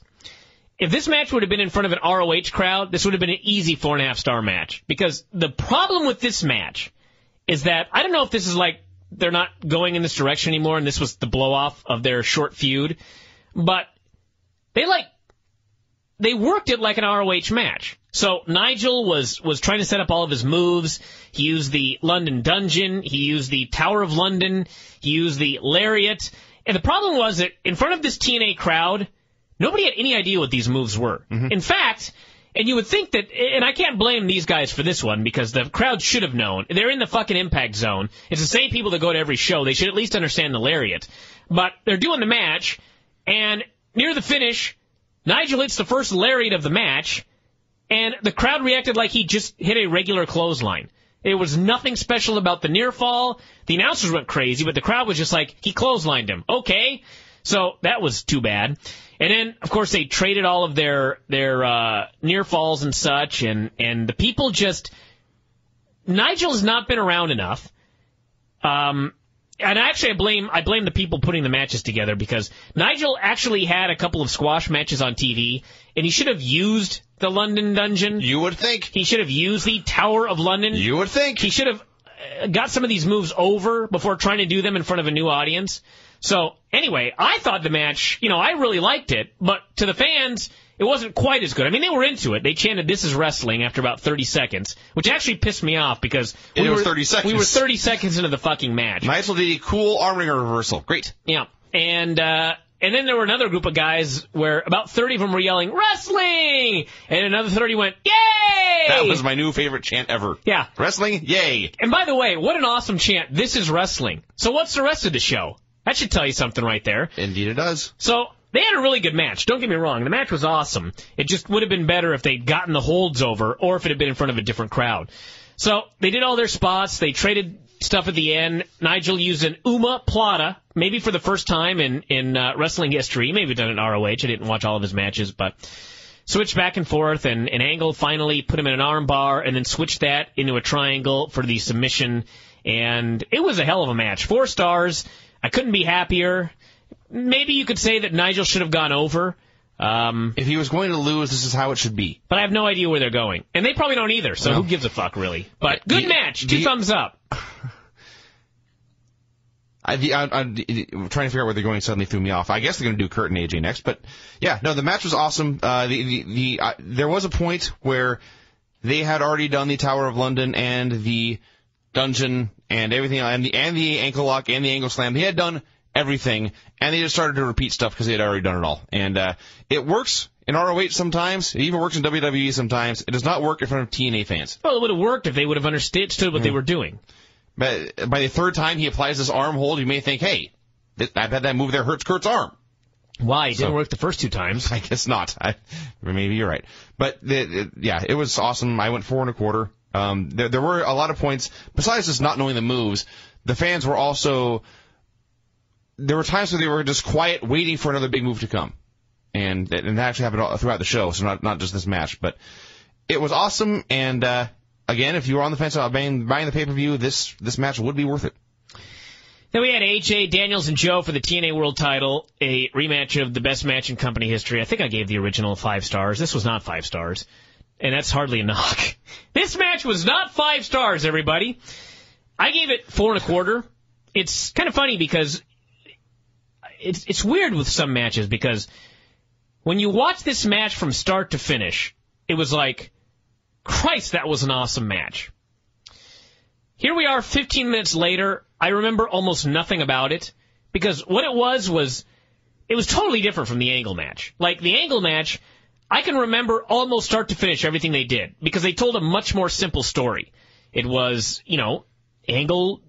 Actually, first they did some mat wrestling early, and Nigel did a bunch of old-school British stuff. And then Angle made his little mat wrestling deal, and then Nigel cut him off and worked over his shoulder, and Kurt made a big comeback, and they traded all of their finishing holds. And then finally Angle tapped him out with a triangle off an ankle lock and an armbar. I remember all this vividly. And then there's this match where I have like brief flashes of remembrance of some of the spots, but what it was really one long 3-way spot. And almost everything they tried, they hit perfectly. It was executed perfectly. It was a match where when you watch it live, you're like, holy shit, that was awesome. Now, a week from now, which match is going to stick with me more? The Angle-Nigel match, for sure. But I did give this 3.25 stars. Maybe you could even go 3.5. Or I'm sorry, I give it 4.25. You could maybe go 4.5. It was just an excellent match. AJ, they did a spot at the end where, let's see, Joe went for a muscle buster on Daniels. Daniels switched into the STO. I have to read this, by the way, because it's all a blur. It's pretty complicated. And Daniels switched into the STO, went for the BME, hit it, but then AJ flew in with the springboard 450 onto the pile, covered Joe for the pin. So AJ got out with his title, so that's his reward for doing 8,000 jobs in a row on television. And not as good as 2005, like I said, but a hell of a main event. And again, 2 thumbs up, 2 awesome matches to finish off the show. Yeah, there were points in this match where AJ Styles just looked like the best wrestler on earth, period. So he had a good night, and AJ on a good night is a fucking great wrestler. There were lots of spots where they would do there'd be 2 guys doing a spot. Like Joe, for example, he hit AJ with a bunch of slaps and then finished him off with a enziguri. So then he would try the same thing on Daniels, hit a bunch of slaps, and then he went for the enziguri, and Daniels ducked it and hit something else. So they would do that kind of thing a lot, which makes sense because it's a 3-way, so you can set something up and then do a counter off it. So that was good. That was all good stuff. There was a point in here, AJ hit his Fosbury flop dive, which he had not done in a long time, and he did a few other really cool moves, like a big giant springboard Hurricane Rana, and the fans began to chant, "Screw Hulk Hogan," which, it's not his fault we don't get to see this kind of thing very often. If Impact had wrestling like this all the time, I wouldn't hate it. Maybe they were just saying that we love Impact the way it is, so screw Hulk Hogan. But Impact's not like this. Well, that's true. So, I don't know. That's the one thing about this match also. I would actually almost go 4.5. Just because the one thing about this match is these 3 guys are all getting a little older, and they're all getting a little smarter, especially AJ. AJ's much smarter. I remember when I was sure AJ would be in a wheelchair in 5 years. Although I've watched many times the animated gif of Joe doing that stupid dropkick in the Sting match.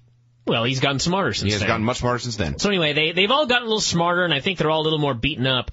But this was the night where they went back as best they could to 2005, and they were pulling out shit they hadn't done in years. So they worked their asses off, and I'm not taking anything away from them. It's just one of those things where, as time moves on, a match that, maybe if I went back and watched the 2005 match, it would be at the exact same level of this one. But it's now 4 years later, and we've seen all of this stuff a million times from a million different guys, and so, I gave this, 4.25. So it's subjective, everybody. Don't yell at me. Just all you need to know is the last 2 matches were awesome, and the opener was fucking great. So this is it was a 2 thumbs up pay-per-view in my opinion. So get the replay. I can't remember the last time I said that. Somebody go back and tell me when the last time I said that about a TNA pay-per-view was, but this one was great. This was almost certainly the TNA pay-per-view of the year. I'm pretty sure Desmond and Kurt had my favorite TNA match of the year. So yeah, this is pretty much an automatic thumbs up. To the back! All right, let's get going here with the Impact report. This was one of those weeks where there was a lot of dumb stuff on this show, but I just don't care. I don't even care. I could not even begin to get mad at some of this idiocy here. Maybe I should have. I don't know. But we'll go over it and we'll find out whether I really loved or hated this show. All right. It opened up. Where did it open up? Where's my report? Big Foley and Abyss came out. Where the fuck is my... Oh, there it is. Okay. Yeah, Foley and Abyss came out, and Foley had an eye patch on because he got burned last week. He was lit on fire. Now, aside from being burned, he was totally fine. He had a... By the way, here's a fun drinking game for everybody. Watch this show with liquor and a shot glass. And every time someone in the promo says the words, "you see," take a shot. Guaranteed you will be perhaps comatose by hour 2. Your liver may actually try to escape your body. Foley does his promo about how Dixie Carter has clearly soured on him. So yes, she's now unabashedly a TV character. Said Raven and Stevie should have never messed with him. Tonight, in this very ring, they were going to have a tag match, Foley and Abyss versus Raven and Stevie. And Stevie and Raven came out. And Abyss is trying to stop Foley from doing this match, I guess, because Foley was hurt. So Stevie makes some fire jokes, says it's Foley's own fault what happened because Foley tried to drive him out of TNA forever, which, for those of you that don't recall, last week it was a loser leaves town match that they didn't talk about at all in commentary, and it was about 3 minutes long, but it's supposed to be a big deal apparently. So they had Raven do a thing saying, Foley, you have no authority to sign this tag match tonight. And Foley said, yes, I did. Or yes, I do. And then they played his music. And that was the end of the segment. This was just a badly written pro wrestling segment. Foley actually said, he started talking about the fireball when Raven lit him a fire. And he said that as he was blinded, he had a moment of clarity, and that was when he realized that Dixie doesn't want him in TNA anymore. I defy anyone to logically connect these two occurrences. It's impossible. Somehow it happened.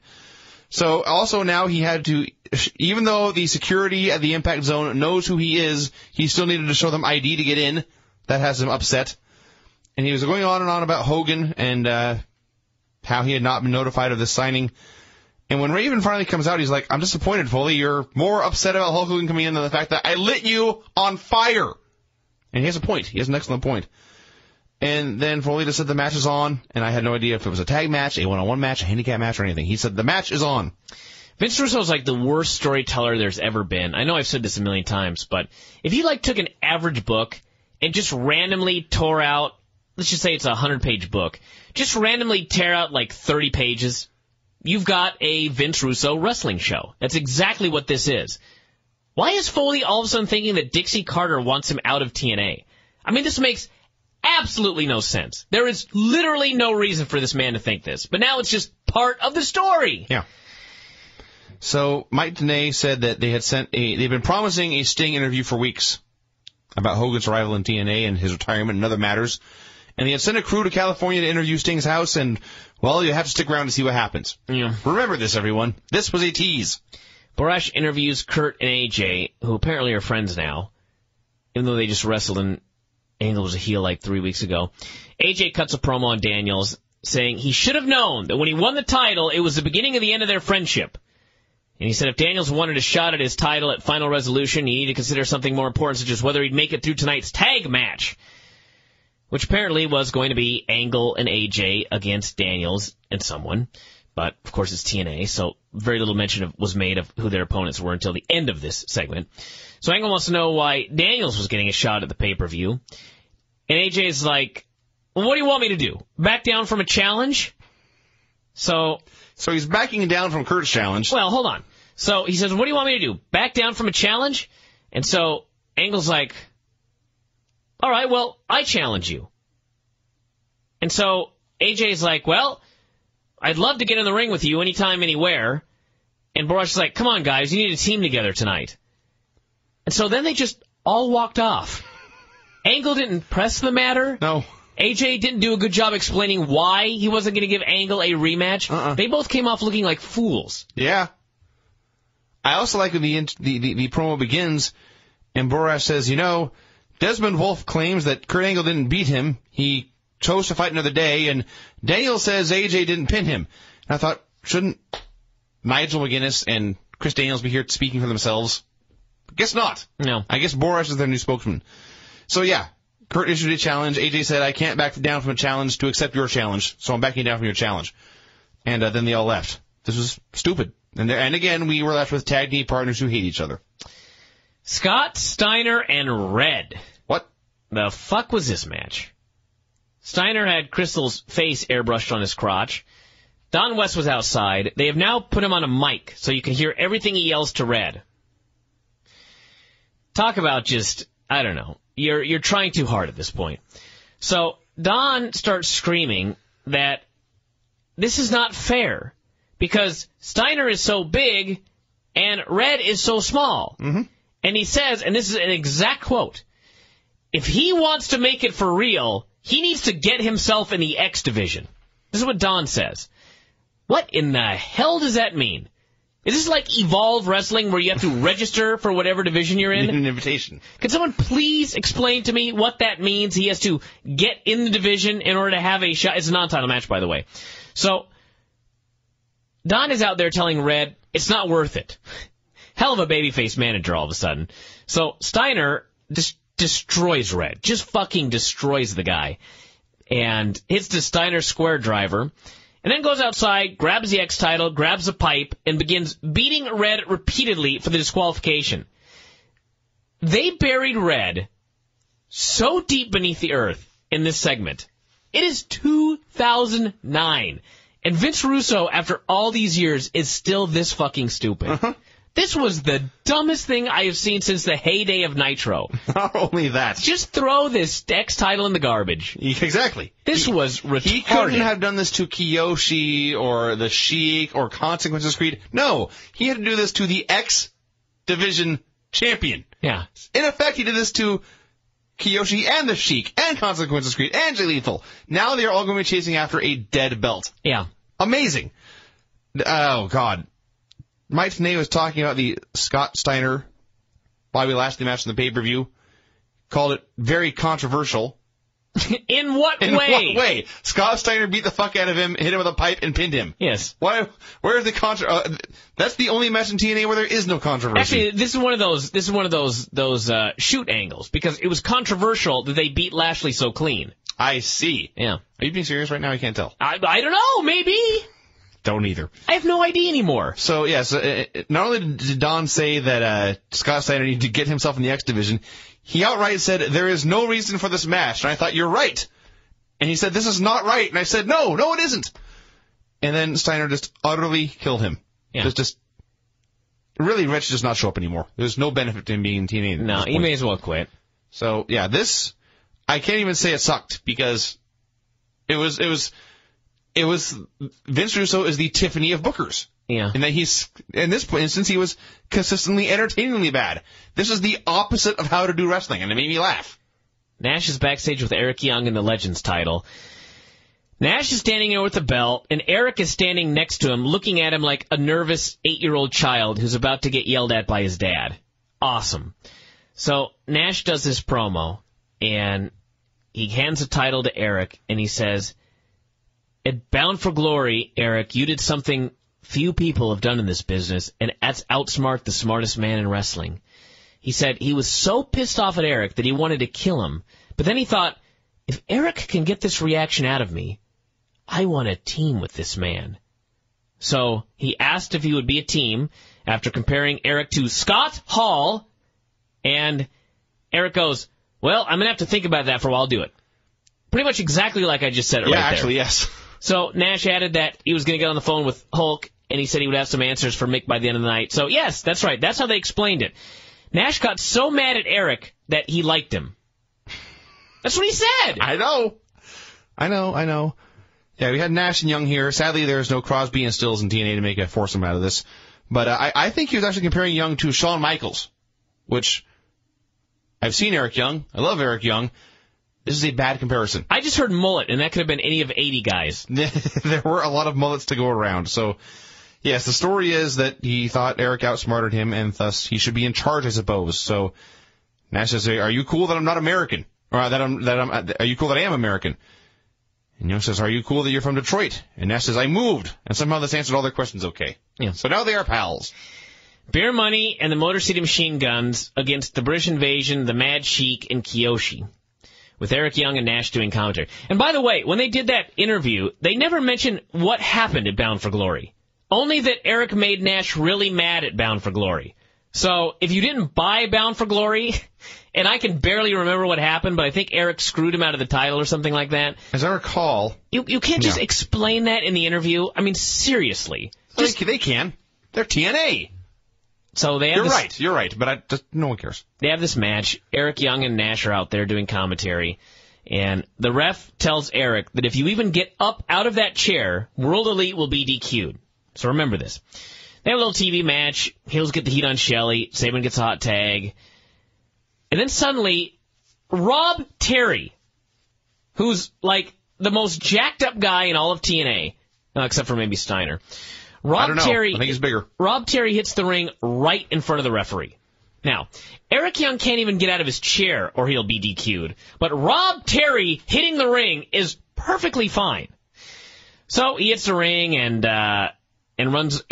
tries to do something, and anyway, he screws up, and the guys ended up doubling on Magnus and pinning him, and the match was fine. I think Magnus actually deserves some sort of award for the most improved guy of the past year or so. Quite possible. He's pretty good. Perfectly acceptable professional wrestler at this point, and he was not when he started.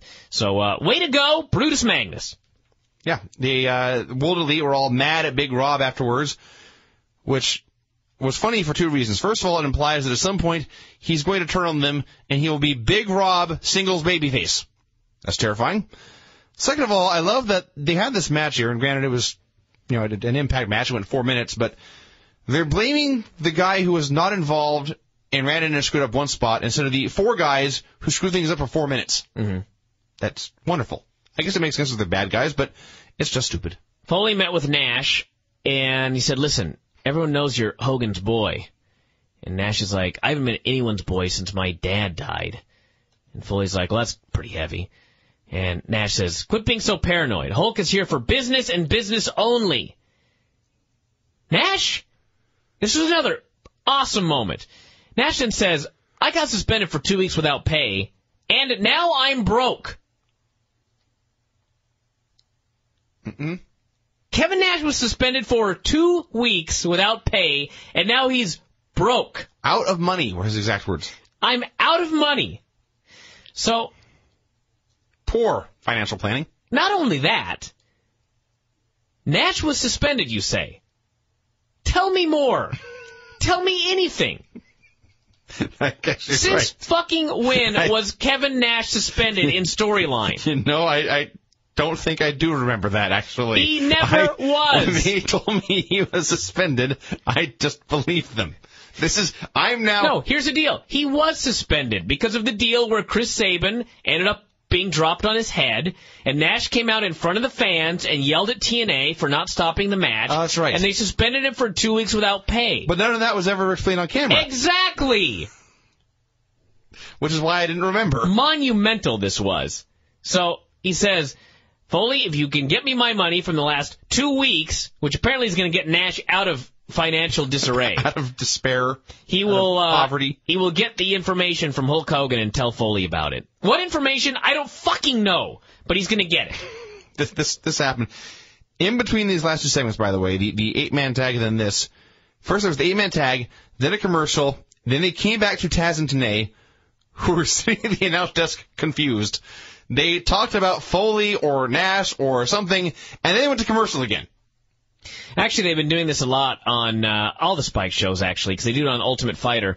It's a way to try to make you not skip the commercials. They'll do like 2 commercials, and then they'll do like a 15-second segment, and then back to commercials again. I see. Yeah. They did it last night. Kimbo was talking about something. I have noticed, actually, they've been doing Ultimate Fighter all season. And the camera just inexplicably zoomed in on his bicep curling. And then they went back to like an Audi commercial or something. He was discussing his torn bicep and how I guess he never got it fixed because there's still a lump at the end of his arm. Yeah.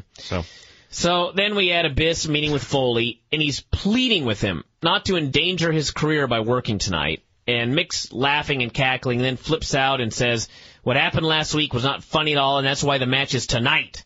And I just love that Abyss was the voice of reason. The here. monster Abyss. Yeah. Abyss is telling Foley, don't do something dumb. He's trying to rationalize with him. Yeah, good one. This is preface. They aired a segment of Hulk Hogan meeting with a long line of fans.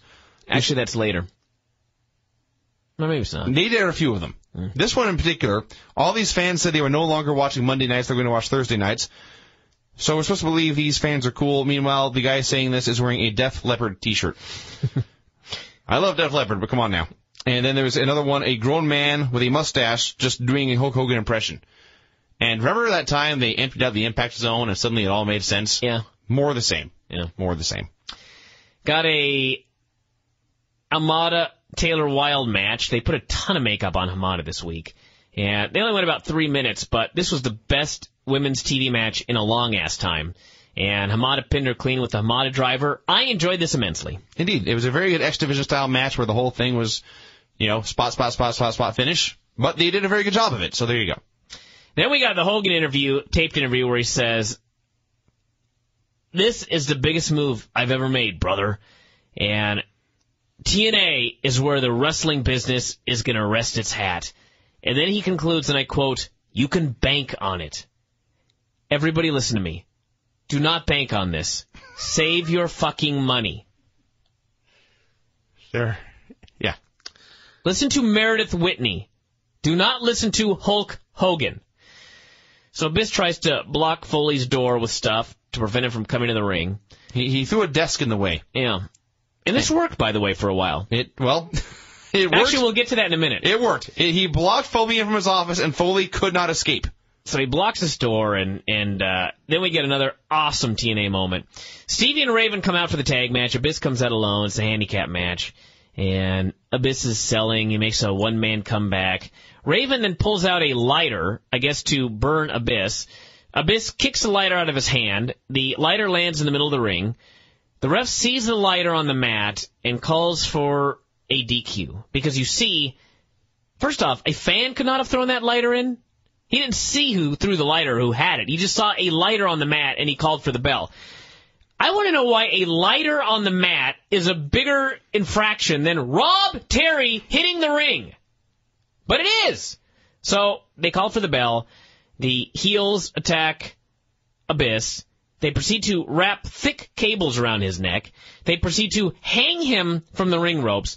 And as the Lord Almighty is my witness, Mike Tenay screams, and I quote, "They are choking the life out of Abyss." And no sooner does he say this than, of course, they cut to commercial. Mm-hmm. So they cut to commercial as Abyss is being hanged to death. They come back, and there's a segment with ODB. There is no follow-up? No, they did not then go to the ring to see Abyss being treated. No. Is Abyss dead? Was the life choked out of him? Is he still hanging there? Is he hurt? I have no idea. We have no clue. We never saw Abyss again on this show. They choked him until he disappeared. We do, however, have ODB.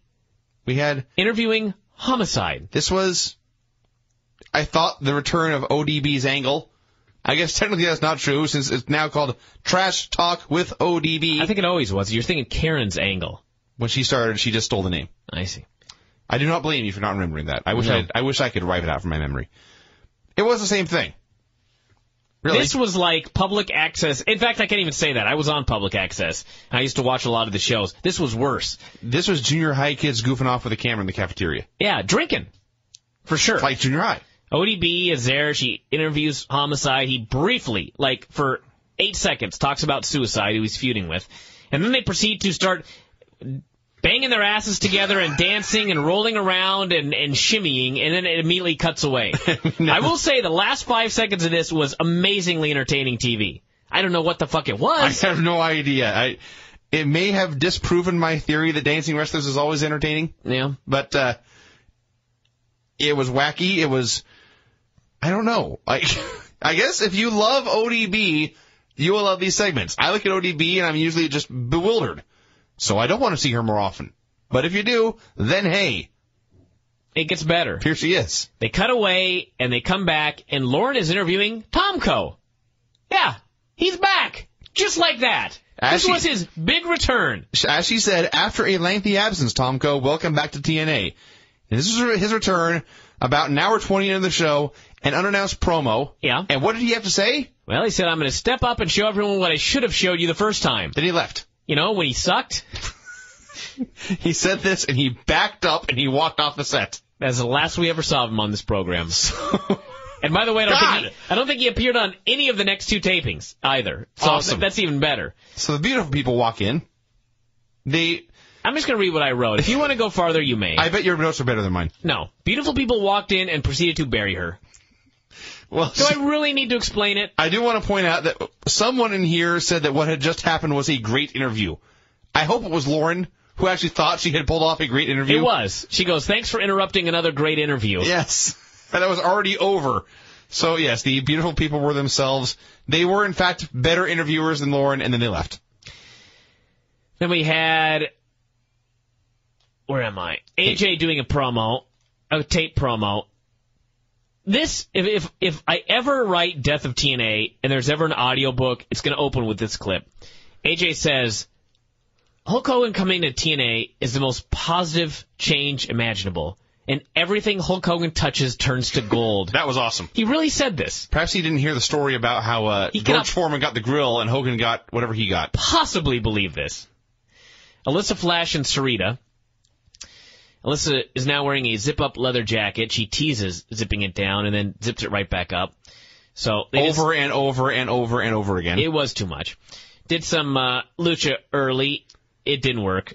and then Alyssa cut her off and beat her up, and then Sarita makes a comeback, do some near falls, and then Sarita just kicks her in the head and pins her clean. Sure. Now, this would be fine if not for the fact that last week they began building up a feud between Alyssa Flash and Tracy, and immediately after Alyssa Flash gets pinned, Tracy runs down and starts beating her up. Why the fuck should we care about these two losers? I don't. I really, truly don't. So I guess the answer is they're not supposed to. They don't want you to care. I don't know. I don't have a good answer for that. I thought earlier because Taylor Wilde got pinned by Hamada, I thought, okay, that's one half of the tag champs being pinned here. I thought, Sarita be pinned, and then you'd have, two girls with singles wins over the tag champions, so then they do that tag feud. But no. Come on now. Stop trying to book. Foley was looking for Raven, and Daphne distracted him. How did he get out of his office? Well, that's the other part of the question. He was trapped in his office, and suddenly he's out free. I was hoping it would be like the Big Lebowski, where they hammered that thing and the dude hammers a little thing into the ground and puts a chair in front of the door, and of course the door opens the other way, so the chair just falls down.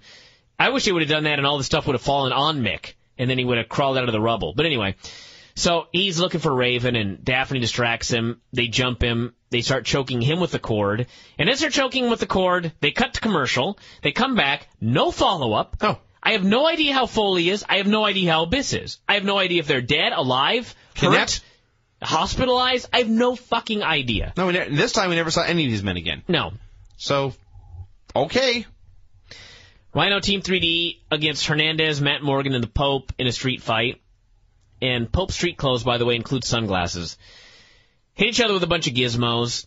The Pope was a superstar in this match. Oh, God, yes. In terms of his work, his charisma, he was awesome. If I ever again say there's no good reason to watch TNA and you say the Pope, I say you got me there. Yeah. That's the argument. Huge flying elbow, and then he demanded Hernandez and Morgan get the tables, and they did a bunch of stuff. And Bubba and Devon ended up hitting the 3D on Pope. He rolls outside. Hernandez spears Rhino, goes for the cover. Someone pulls the ref out of the ring. And suddenly, of all people, Jesse Neal hits the ring, hits Hernandez with a chair. Rhino gets the pin. And by the way, for those of you that have no idea what happened in this match, go ahead and join the club. It's just an overbooked clusterfuck. But it was fun. It was a fun overbooked clusterfuck. I enjoyed this. Yeah. And mostly because of Pope. Bubba Ray was hysterical in a good way. Yeah. And there was constant action, a lot of cool shit going on, can't deny it. And then a strange man with a wacky haircut came in. Jesse Neal is clearly no longer in the Navy. He's now got a gigantic mohawk, tats everywhere. Piercings, facial hair. And they did a promo after the match with Team 3D and Rhino and Jesse. And Bubba's basically plugging to school, saying, this is what you get when you train with Team 3D. Yeah. A douchebag haircut. Said Jesse was the true future of TNA, not Morgan or Hernandez. And Jesse plugged the school and vowed to be the best. And this was like an awesome old school heel faction promo. This promo would have fit right in the good old days of OVW. Just wacky heels being over the top, wacky and evil. Just Jesse Neal has clearly been trained by Rhino on how to cut a promo, because he growls the entire time. But then when he stopped speaking, he still just growled and made faces the entire time because he's so intense. You know that has the advanced archers intense in ECW? That's bullshit. Jesse Neal, intense. He was intense. And then I'm a huge fan of Team 3D lately. All year, their promos have been awesome. Yeah. And I don't know if it's maybe this may be my bad memory, but I always remember as Bubba Ray being the talker and Devon would say, "Oh, my brother, testify." When Devon speaks, he's great. He's a great interview. He was fucking great here. Yeah. And they were all cackling at each other and laughing and having a good old time. This was the best promo I have seen in years. All four of these men must be just like this on every show. TNA then announced that they had gone to Sting's house to interview him. Remember, everyone, they teased this. Yeah. They teased this. Stick around to see what happened at Sting's house. So we waited an hour and a half, and they announced that they went to Sting's house to interview him, and he no-showed. And they had a guy sitting in, they had two directors' chairs set up, and a light guy and a camera guy, and I guess the interview guy in one of the chairs, and he shook his head and stood up and lifted up his hands, and that was the end. Yeah, as if they said, guys, act like Sting is not there. Yes. That's exactly what they did. And by the way, how do you no-show your own home? I don't know. Did they bother going up and ringing the doorbell? Or did they just sit outside like dumb shits, hoping he'd just come out and grant them an interview? And who was going to interview him? That guy. Just a random guy? There was a guy sitting, he had shoulder-length black hair. He was sitting in the back of the camera. I thought, is that Sting? He stood up. This is not Sting. But I don't know what happened. They interviewed Daniels and Nigel about the match tonight, and the keys to the segment were that Daniels said AJ couldn't beat him, and he deserved a one-on-one shot, and Nigel said we were wankers. We had a Body by Jake commercial, and if you order one, they said, you can have Randy Couture's insane 11-minute workout. Wow. I was not aware that Randy Couture worked out for 11 minutes a day. Wow. I guess I'm doing something wrong. Well, you don't want to overtrain when you're 46. I suppose that's true. Got to know your limits. At 50, it may drop to 10 minutes. No, I'm not sure. That's the word I got. Then we had Angle and AJ against Desmond and Daniels. And the story was that Daniels didn't want to work with AJ, and Desmond didn't want to work with Angle. But, of course, then the heels got the heat, and they beat the crap out of Angle. And AJ got the hot tag, ran wild on Wolfie. Daniels cut him off. Tower of London. AJ kicked out. And, again, it would probably be best if you let the guy win some matches with his move. Yeah. Get the move over before dudes start kicking out of the move. You would think. I mean, this is just basic wrestling 101, but I guess Russo took like the remedial wrestling booking class or something like that and failed. So, anyway, ends up with Angle chasing Wolfie to the back. Daniels hit AJ with the BME, pinned him, and it was actually a really good main event. Great booking, believe it or not, with Daniels pinning AJ to set up a title shot that he promised he could get. And mind-boggling, having watched the rest of the show, that the ending could have been so good. It was even, obviously AJ Styles, or rather nobody should be kicking out of Nigel's finishers this early. But the fact remains, Nigel incapacitated AJ with his finisher. Granted, AJ kicked out, but then Nigel bailed, and suddenly Daniels sprung into action, had AJ prone, and then hit his finisher and won. So, I was going to say it got both men over, but really, Wolfie is still where he was before. But it got Daniels over. He pinned the champion going into a title match with his finisher, clean in the middle of the ring. So yes, good job TNA. Would have been better if you had, there's 8 million ref bumps and whatever on the show, but here you had to have AJ kick out of Nigel's finisher. But what can you do? To the back! All right, Impact. They announced a Thanksgiving Championship Series. Okay. This is one of those moments where I think, okay, they have to listen to the Bryan and Vinny show. There's just no way around it. Because they abbreviated it as the TCS, which was the name that we gave Todd Grisham for years, that cocksucker, after his commentary on the Benoit DVD, for those of you that recall. So yeah, the TCS they call it. On the bright side, they actually had brackets. Now, would you like me to tell you what TCS, where they actually got the TCS idea? Sports, I'm sure. It is a sports reference. I don't care. Okay. We had Abyss versus Lashley, Wolfie versus Suicide, Angle against the Pope, and Homicide versus Rude. By the way, take a guy off the street who doesn't watch pro wrestling and say, there's going to be a tournament tonight, and it's going to feature Homicide, the Pope, Suicide, and Abyss. What did that man say? I don't care. How ridiculous. What stupid names. All right, so anyway, I actually have zero complaints about this so far. They had brackets. They announced a tournament, so I was happy. We had Abyss against Lashley. Krystal was down there with Bobby, and at first I thought, I'm glad they learned a lesson from when Scott Steiner stalked her the last few weeks. And then I suddenly recalled, last week on this very show, did Scott Steiner not go into Lashley and Krystal's hotel room and beat the holy living hell out of Lashley with accoutrements? Did that not happen? It did. There was absolutely no video package. That may have been 2 weeks ago. No mention, I'm not sure. No follow-up, nothing to this angle. You sure that wasn't before the last pay-per-view? Let me think about this. I don't think it was last week. When was the last pay-per-view? Well, let me see if it was last week. It's very easy to find out. I write a newsletter, you see. Yeah. Regardless, they're wrestling again on the next pay-per-view, aren't they? Are they? I don't know. I'm almost positive they are. This I review think sucks. it's a straight match on the next pay-per-view. That's the way it usually works in this company. I'm gonna find all this out right now. Yeah, they had the rest of the pay-per-view, and then Steiner hit him with a pipe and pinned him clean. That's right. So I think that was before that. All right, we had Scott Steiner versus Red. Lashley ran down and chased Steiner away. This was last week. Okay, that was probably the last we saw of them. Then. That was their only appearance on the show. All right, well, let's look at TNA wrestling and see. I'm almost 100% positive they're wrestling on the next pay-per-view. which makes this even more just mind-boggling. All right, pay-per-view. Turning... Oh, all they have are results. They're not promoting anything? A year of conflict. A year. Shut up. All right, current lineup for Turning Point. We just watched Turning Point, didn't we? I could have sworn we just watched Turning Point. Final Resolution, I'm sorry. I see. Daniels versus AJ, Tara versus ODB, and Feast or Fired. I'm almost fucking positive. What better place to check than... Wikipedia? Yeah. Let's see what they have listed. Final Resolution. 2009. I always love how Wikipedia describes pay-per-views as well. I'm going to just read the first line here. Final Resolution 2009 is an upcoming professional wrestling pay-per-view event produced by the Total Nonstop Action Wrestling Promotion, which will take place on December 20th, 2009 at the TNA Impact Zone in Orlando, Florida. It will be the sixth under the Final Resolution chronology. Final Resolution will feature an undetermined number of professional wrestling matches that will involve different wrestlers from pre-existing scripted feuds and storylines. Wrestlers will be portrayed as villains, heroes, or less distinguishable characters in these scripted events that build tension and culminate into a wrestling match or series of matches. That is the theory. Awesome. No, they only have the same three matches as listed on the main page. All right, anyway, I'll bet you anything, Lashley. Abyss wrestled Lashley. Yeah. I'm just trying to find something to nitpick here at this point. Abyss, well, I will say this is the worst match in the show.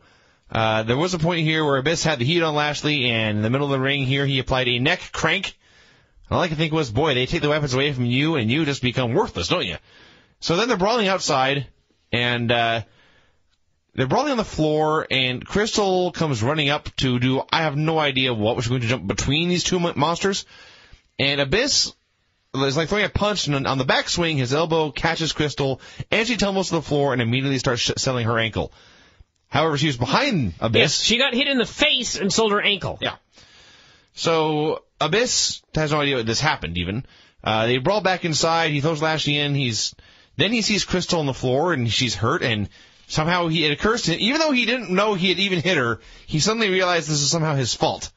He's appalled, he is horrified, and he turns around and he is speared, and then Lashley, I think it was the Dragon Sleeper finally won, right? Yeah. Yeah, so that was that.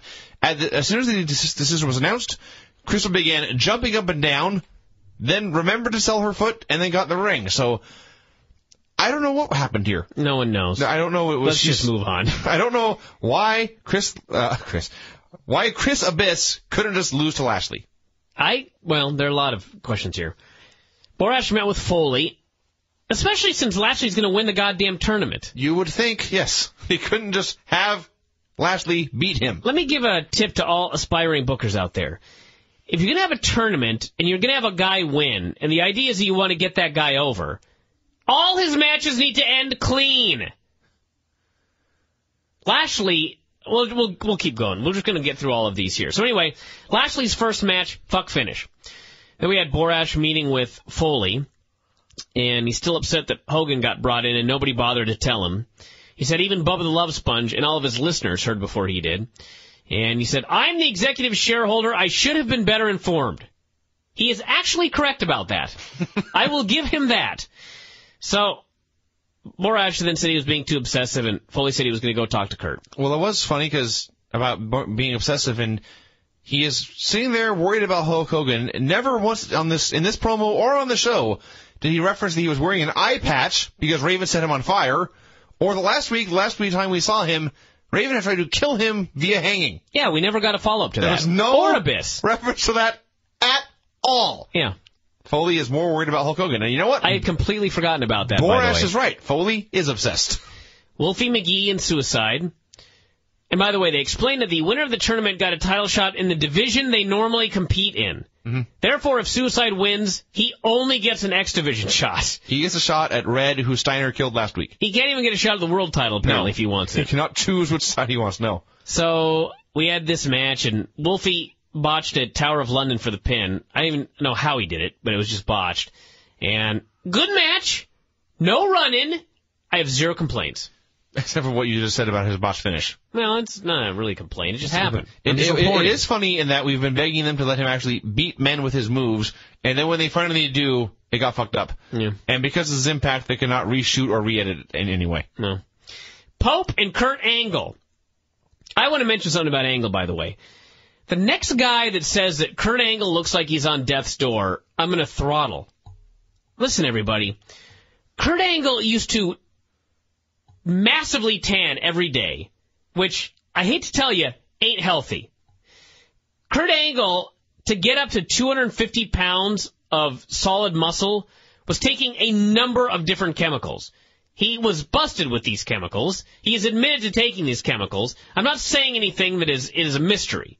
So now, he's probably the closest to clean he's been since the Olympics. He's not in the tanning bed every day. And everybody's like, my God, he looks like he's about to die. No, he's probably the healthiest he has been in years, aside from his neck injury. So anyway, they have this match here, and it's actually really good. And ends up with everyone kicking out of a bunch of moves, and then Angle hit the Olympic Slam for the pin. And very good. It was no complaints. Damn good. Absolutely no complaints here. Pope got treated like a major star. He had his whole entrance. People were totally into him. They totally bought the idea that he may pin Kurt Angle at any point. He was given everything. They don't have a lot of time, only about 5 minutes or so, but it was about as great a 5-minute TV match as you'll see this year. The fans chanted, "This is awesome." I agreed. They embraced. All was right with the world. This was a great fucking segment. Foley met with Angle about the Hogan thing, wanted to know what was going on. Angle said Dixie and Hogan had partnered up to take the show to new heights. And Mick's like, "You're on board?" Angle said, "Yes, of course I am."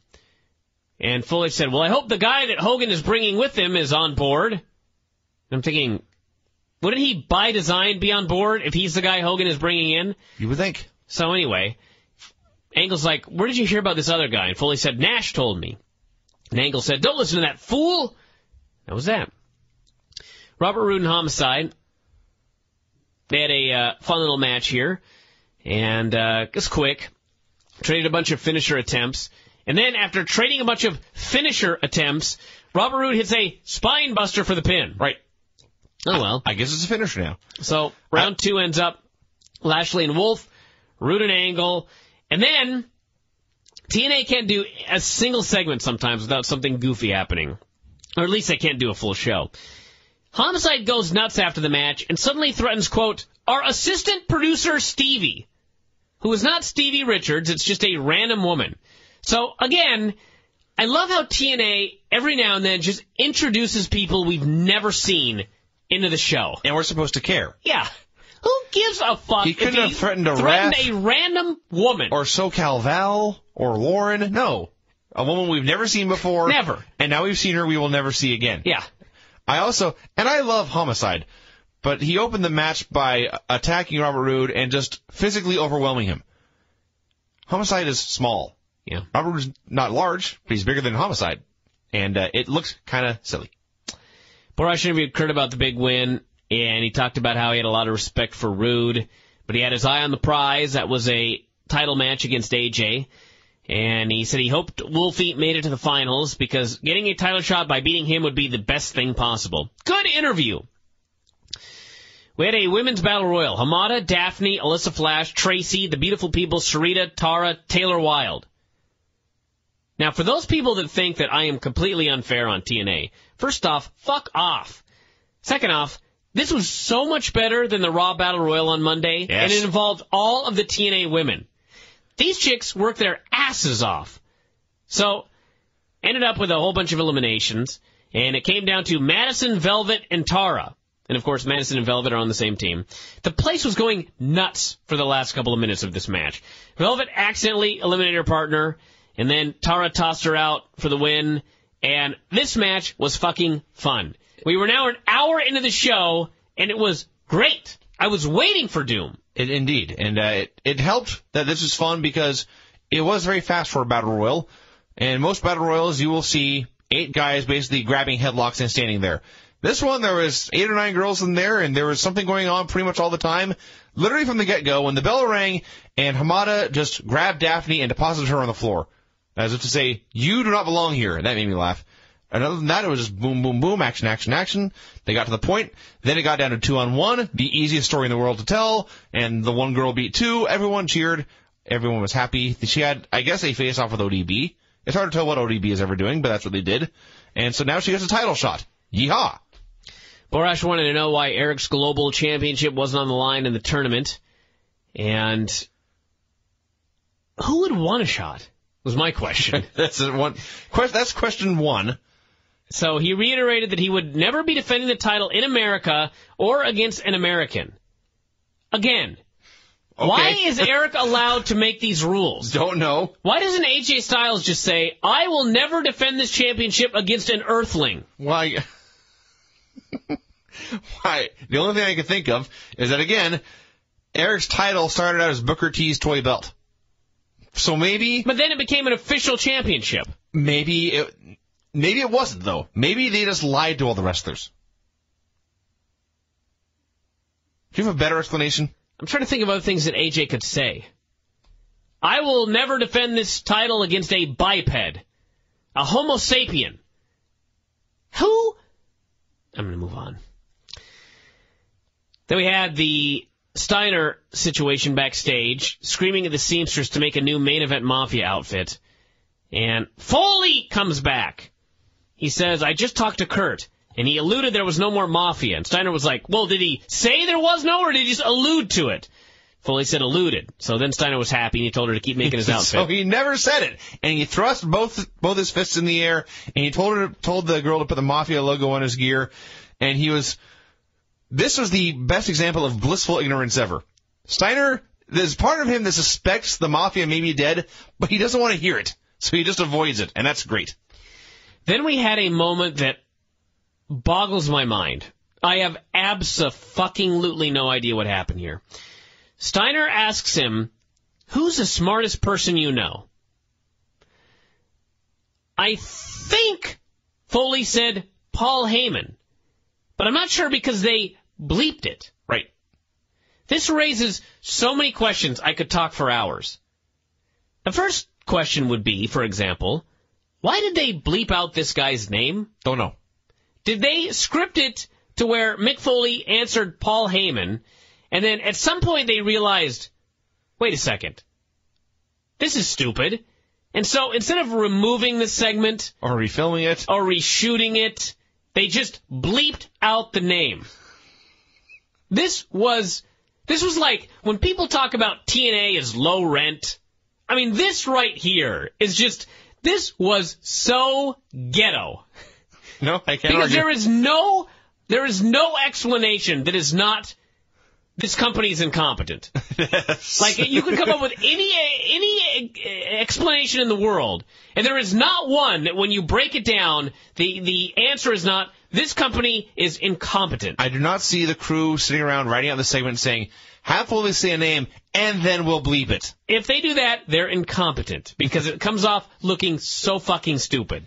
I just pray that they filmed this with him saying Paul Heyman, and then all of a sudden, like days later, someone went, hey, he doesn't work for us. That is a stupid thing for him to say. Why should we promote someone who's not in our company? Jesus, we better bleep it out. It would have been better, though, if they had just badly dubbed it in a voice. Like they said, who's the smartest guy you think of? And he just says, Dixie Carter. God. So, and by the way, Foley told Steiner that Nash had told him someone else was coming. And Scott goes, well, if Kevin said it, it's got to be true. Kevin doesn't lie.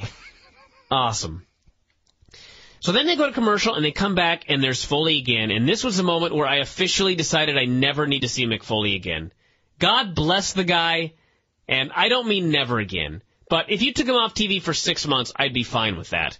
This was the moment that he officially became overkill. He goes up to Nash and Eric, who are still standing in front of the curtain they did the interview in front of about 15 minutes ago. They just never left. What the hell they're still doing there, I have no idea. So he starts talking about the 2-week suspension, which of course was never mentioned on TV, which Nash wants his money back for. And Foley's trying to explain that he can't afford it, while also explaining earlier in the show that he's the executive shareholder of the company, which indicates that TNA does not in fact make any money at all. So Foley wants Nash to tell him who else is coming in. They hem and haw forever. Nash won't answer. He does say, if Knobs comes in, I'm quitting, which was funny.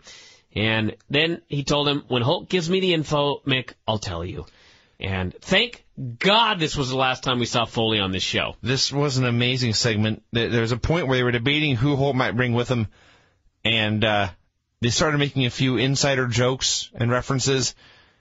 And then Nash, he later said Knobbs' name, but first he just said, "What about?" and then raised his armpit and charged Foley and screamed. And people were supposed to know he must be talking about Brian Knobbs, who used to do that move in the 1990s. Yeah. Yeah. So then this segment ended, and I just... Crumbly may not have even been born. I just want to remind people, this was the best Impact of the year. Yeah.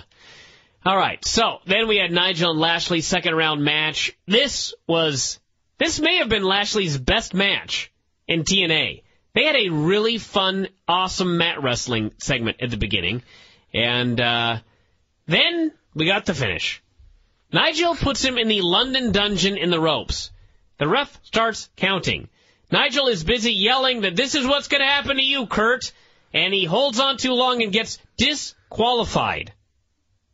So the announcers try to claim that Nigel is so obsessed with Kurt Angle that he didn't listen to the count. So basically, he came off like a complete idiot. Yeah. And worse, he wasn't even mad afterwards. No, he just said whatever. He calmly put on his jacket. He calmly put on his sunglasses. He happily walked to the back. And then he goes, "Kurt, that's what's going to happen to you at the pay-per-view." And I thought, what? Kurt's going to win via disqualification because you're a fucking idiot? So this segment failed. To review a couple of things.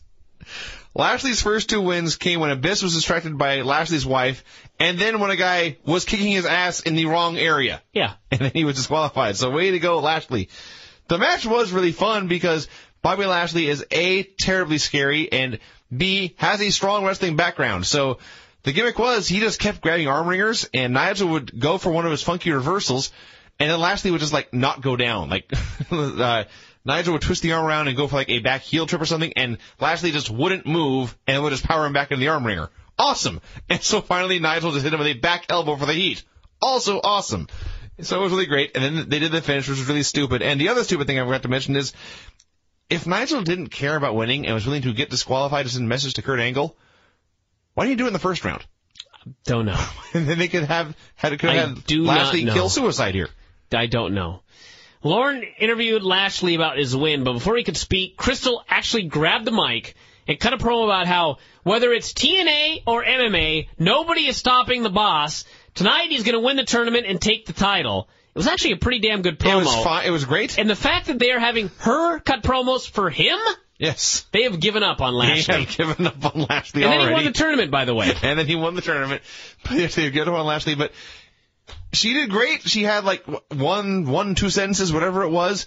And really, this is what more promos need to be anyway. She is a manager who is a mouthpiece for a guy who can't talk.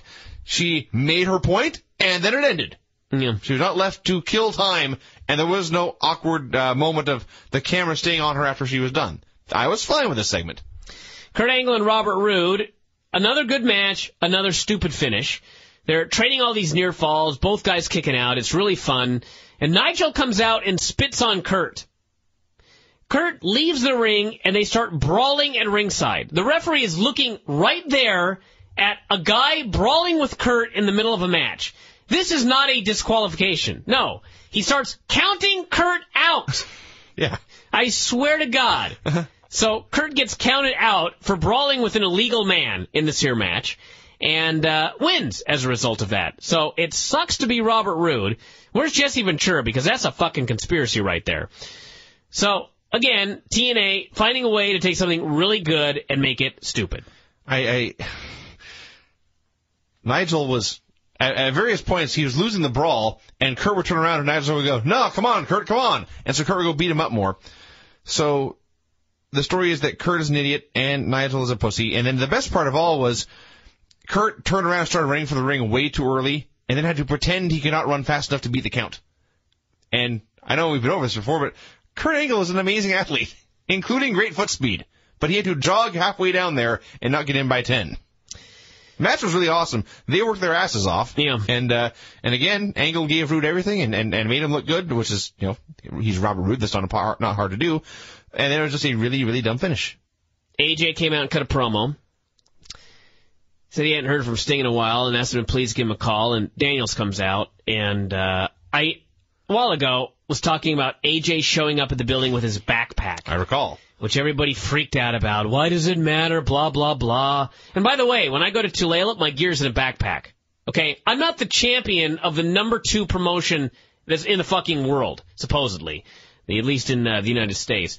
AJ comes out in jeans and a T-shirt with his generic short brown haircut, and he's got his world title belt.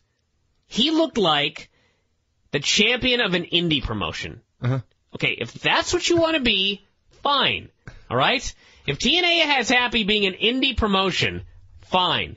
Hulk Hogan cannot watch this show. Because if Hulk Hogan watched the show and AJ Styles, dressed like that, came out with the championship belt over his shoulder, Hogan's just got to be freaking out at this just absurdity. He looked like any fan with a replica belt who was in good shape. So worse, Chris Daniels comes out. He's got a nice red button-up shirt, a vest, slacks, nice shoes, sunglasses, shaved head, looking like a fucking superstar. And then he stood next to AJ, who looked like he found a great bargain on the TNA title at a garage sale. AJ looked like a guy in line for an autograph with Chris Daniels. Can you autograph my TNA belt, sir? Will you please sign my replica belt, sir? So they do this promo. I'm a big fan, Mr. Daniels. Daniels was awesome. And he cuts a promo about how he'd been a better friend to AJ than AJ had been for him. And said he never got any title shots. He lost his job. AJ didn't use any of his stroke to get him back. Crowd was chanting, "Shut the hell up." And Daniels said, "Why should I shut up? Because I'm telling the truth." And he said that he had Joe pinned. AJ fucked it up for him. Sounds like Batista and Ray, by the way. But anyway, he said, "That's why you wanted me to be your best friend, so I wouldn't be your worst enemy." And Daniels was awesome. Daniels was awesome here. And if they had ended this promo here, it would have been like A+ stuff. Instead, they had to give AJ kind of a rebuttal, which was basically, "I'll beat you at the pay-per-view." And it came off totally weak, and not nearly as cool as Daniels, which was, I guess, the theme of this segment, but still as effective and good stuff, just because Chris Daniels is awesome. He was quite great. And then that led us to Lauren interviewing Ruode about the match with Lashley. He said that they were going to separate the men from the boys. He wasn't only going out there for himself, he was going out for his partner. And they plugged a potential match with British Invasion to, I guess, tease that perhaps that's the match we might get after this. Ended up with Lashley and Ruode, tournament finals. Match was good, but this was a match where, I mean, everybody knows, but it really hit me watching this match how vanilla Bobby Lashley is. I mean, God bless the guy, but his matches are fine. They're nothing special unless he's in with a really great worker. Badly lacking in charisma. Mm-hmm. Krystal is cutting promos for him. So, with all that said, he got the win out of nowhere with the spear. And the Lashley family is all happy afterwards, and they hugged. And then they raised his hand, and the show went off the air. Why can't they do a show like this every week? Because as much as I made fun of a lot of stupid stuff on this show, and as always with TNA, there's stupid stuff. But still, this was the most fun I have had watching TNA in months and months and months. I seriously think this was the best Impact of the year. Maybe, it probably was. Maybe those who chart this kind of thing will go back and say, no, there was a show in February that was really awesome. And I'll look at the lineup and say, I remember that show was great. But as I sit here, I sincerely believe it was the best Impact of the year. And it's funny because we watched this show. It's Thanksgiving Day. I spent pretty much literally all day driving around and eating. And I didn't want any more substance in my body at all whatsoever for fear I may actually explode. And I know you often think that I'm trying to eat myself until I explode. That's not my goal. And ordinarily I watch Impact with alcohol. And I was not going to put anything else into my body tonight, again, for fear that I would explode. And I'm very happy about it because I got the best Impact of the year sober. Woohoo!